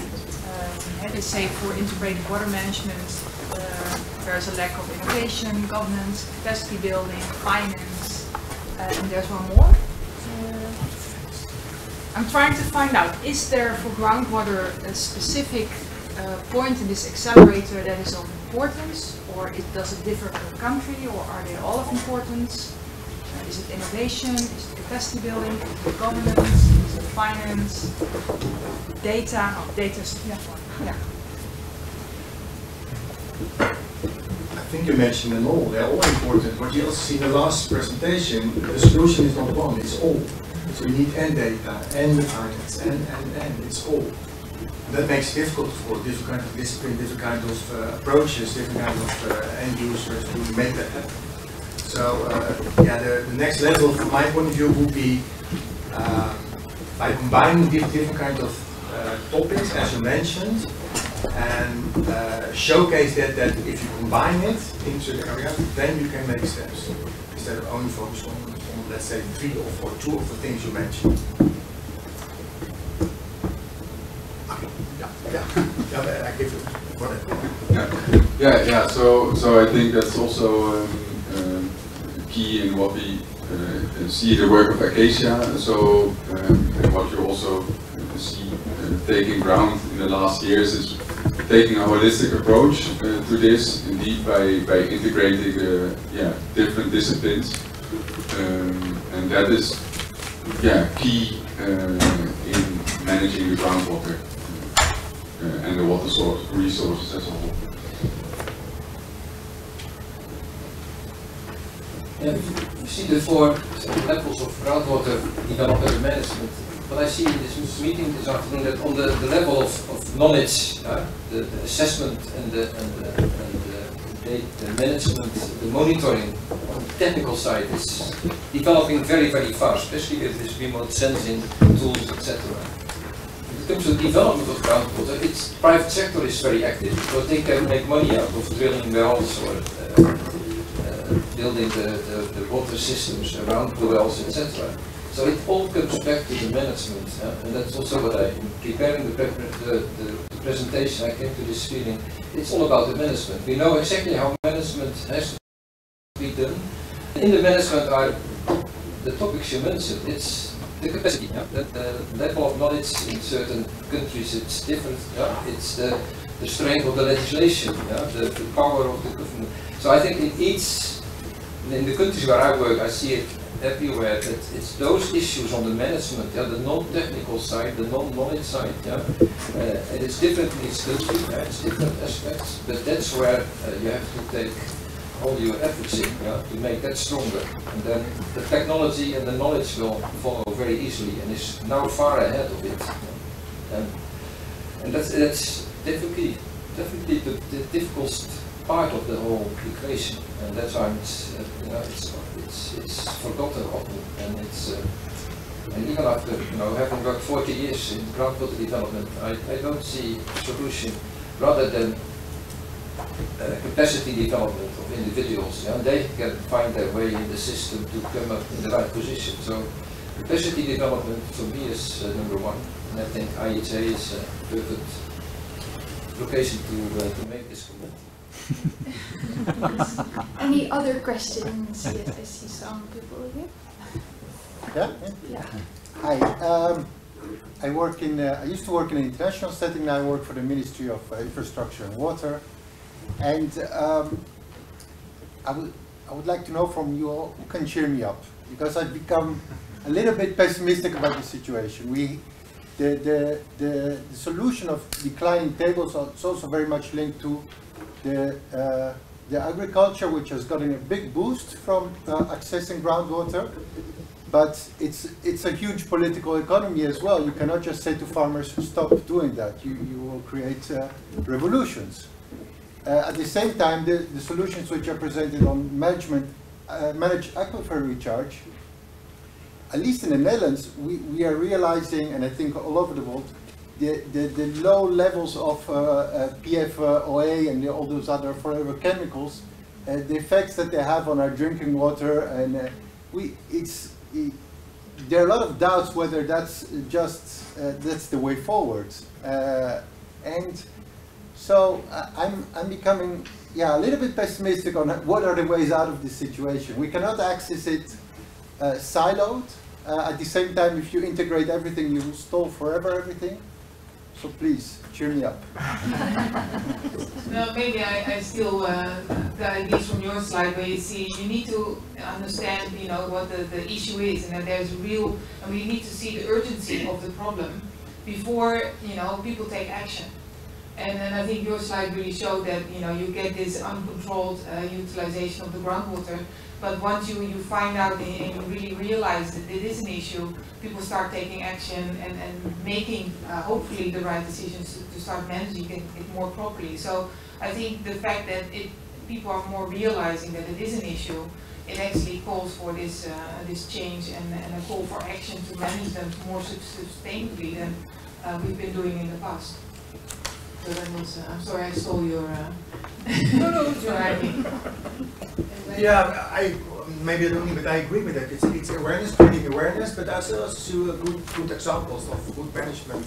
I also see examples with the manager for recharge that say many years ago it was not there, and now I see in the Netherlands it's really a boost. It wasn't not there 15 years ago. No manager for recharge, small scale system. Now we have farmers. We have in that Acacia doing many things in Spaarwater. We see many examples that it works, and also the Delta program, they suddenly recognize that small scale solutions are part of a bigger solution.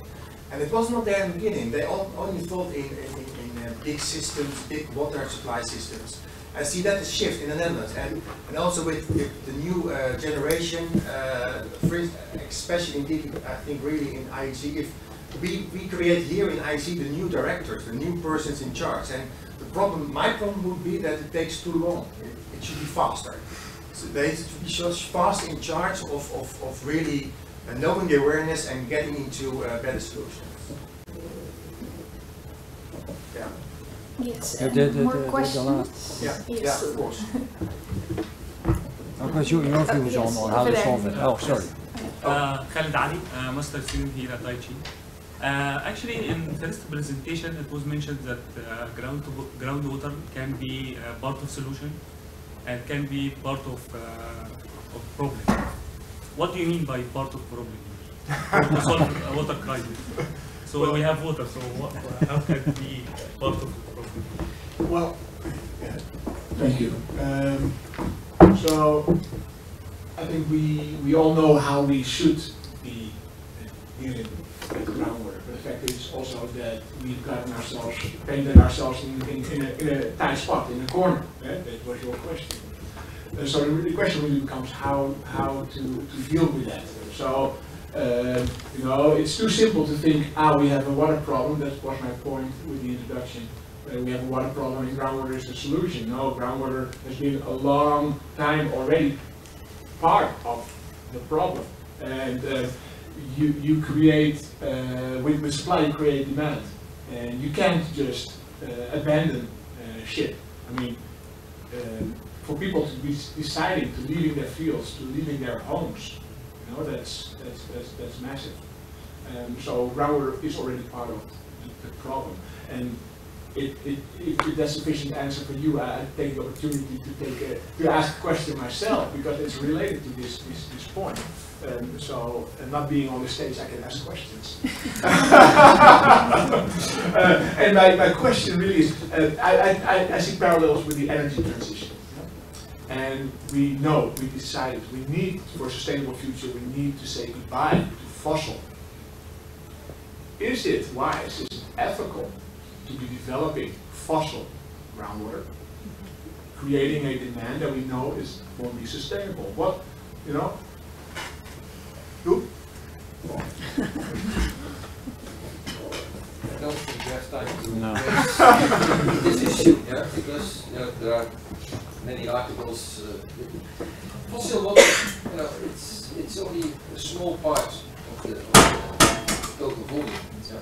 So I think it's if you're in a situation that you need this fossil water because it's the only groundwater which are available, it's probably deep down. Yeah. So it's an expensive solution. So there will not be many places, yeah, where the fossil groundwater is your actually first choice because there are no alternatives. Then I think then it's economic, socio-economic, yeah, decision. It's the government, the manager have to take. Are we going to tap it now? Because in 10 years we have another solution. We can desalinate our brackish water from shallower depths. So it's a political, social, economic, political decision of the government at the spot. Yeah? And we cannot give the guidelines there. Political is short term often, that's part of the problem. Yeah, but they take the decisions.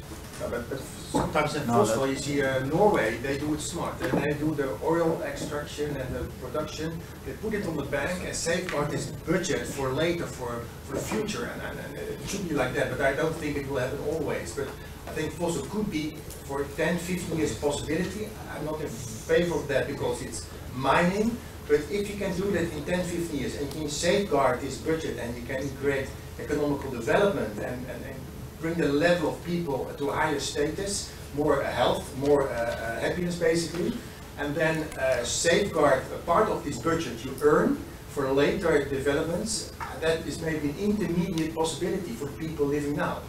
I'm not against it, I don't think it's always possible, it's often not possible because the government's situation is not good enough, but that could be a possibility for me, from my point of view. Maybe also in Africa, I would say, certain places.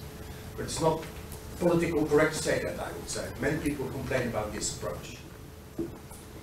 Sorry, but we're running out of time, so I suggest we continue this discussion later. But I have one question for her, and what do you think as a solution for the things you put over there? Can we finish with that as a young person who has ideas of the future? Do you really believe in your approach? Yeah, groundwater recharge system is the approach that should need emphasis. And I think that's the way out.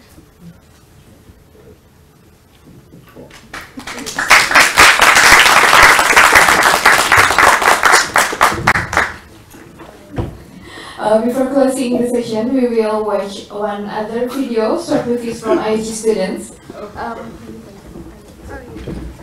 Okay, this is the film. The title is Awake a Call, Water and Sanitation in an Invisible Syrian Refugee Camp. So, this video describes the refugees' everyday challenges to access water and sanitation in their camp, located in northern Syria and bordered by Turkey. This video is constructed around the water and sanitation routine of a family. It begins with the father who works as a water contractor to deliver water to the refugees and his family. Then the mother answers questions about the conditions and sanitation facilities in the camp. Now we can watch the video. This video is made by Miss Demat, one of the IAH students. And also it can be watched in YouTube if you want to watch it again. So,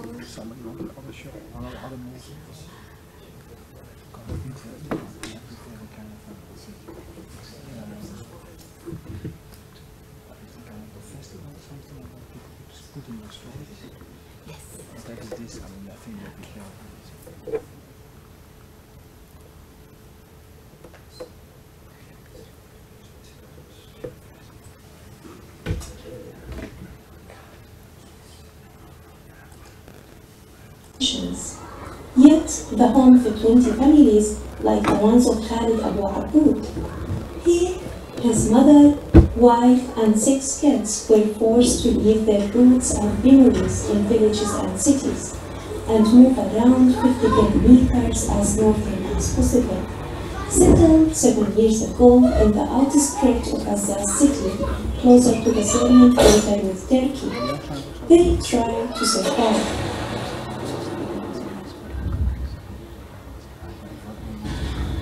اسمي خالد أبو عبود. نحن نفسنا ساكنين في حلب. ونجحنا على فترات يعني. نجحنا على التطرفات على العزائز. موضوع المي كنا أول شيء جات عندنا منظمة أول مدينة. بعدين قطعت المنظمة. عندنا سيارات نحط سيارة شقرانية على بعضها. ونجيب الديار الغريبة من هيك. نفضل كل عائلة شوي تمشي كل عائلة تعبيها استقرار. يعني ناس يكفيها وناس ما يكفيها. العيلة الكبيرة ما يكفيها. والعيلة المتوسطة وتحت الوسط مشيها. يعني العيلة الكبيرة ما يكفيها.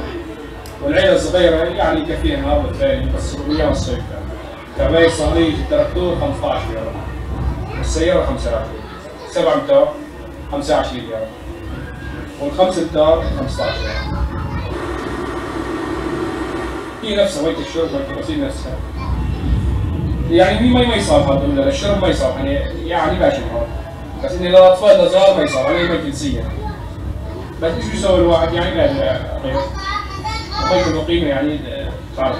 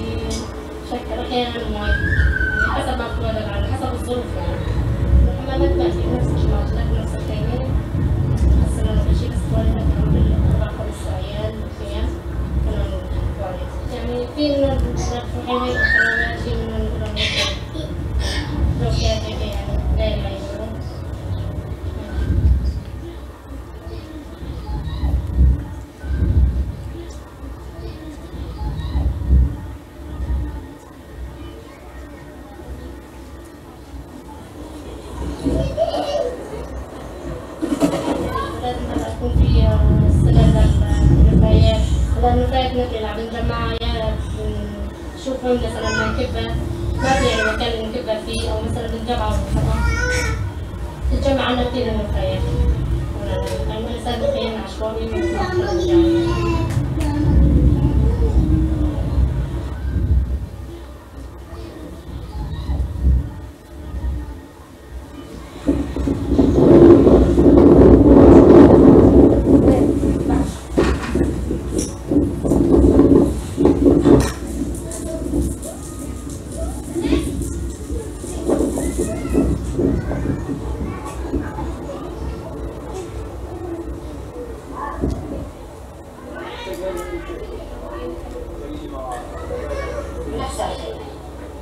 نفس الخيمات يعني نغسل الأولاد نغسل مثلا نطبخ نجلي نفس الخيمة بس الحمام برا الخيمة يعني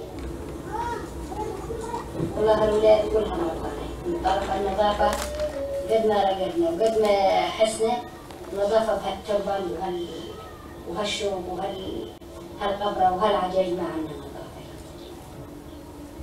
يعني احنا جهتنا نركض وندور نظافة بس ما في شوك وقبرة وعجاج والخيم فوقنا تنطينا النار سنة ما في فوق غير الشادر ايش بده يستفيد يعني انا شوفت عينك حاطط هيك على راسي كنزة وفوق الكنزة قبوعة وبلل المي ولسه على راسي ايش عم بيطلع من الضوخ وطفيلة صغار هاي لا عتب عليها. According to recent reports published by UNHCR and UNICEF in 2021, 6.2 million internally forced displaced Syrians are trying to live with the simplest means available and take care of their families. Their humanitarian situation is currently at stake, despite the limited awareness and media coverage in the region. Moreover, there might be a family like them in the outskirts of many cities and countries, where people are forced to leave and live in precarious conditions. Wouldn't you care about them?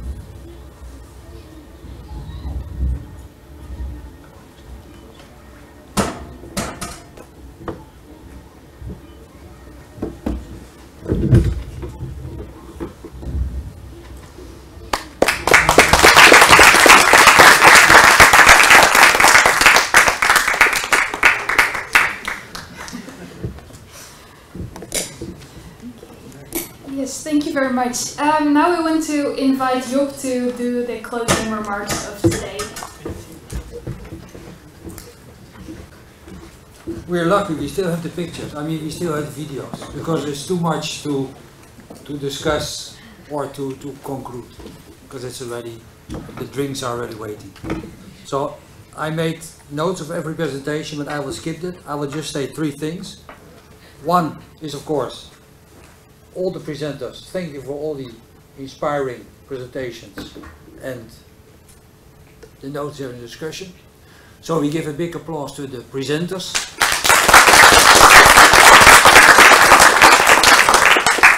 And also to our moderators.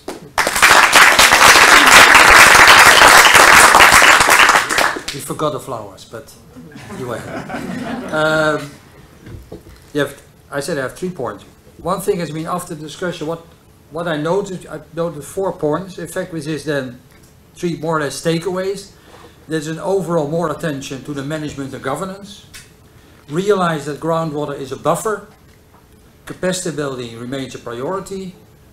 And then bridge the gap between the policymaker and the innovators.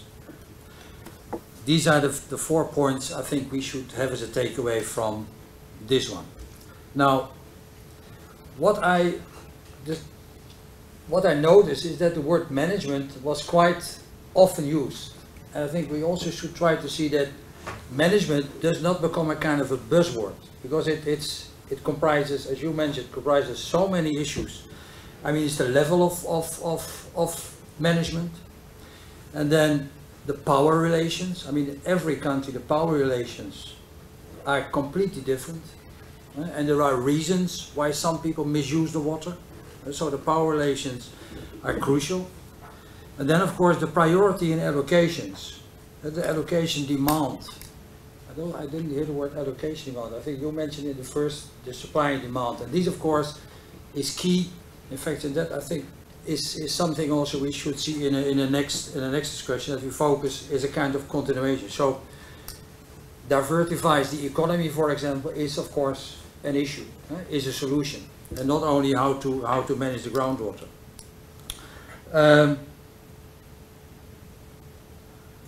The second thing is, what I notice, in fact, is that, as you mentioned, the data we are all aware, and there is sufficient data.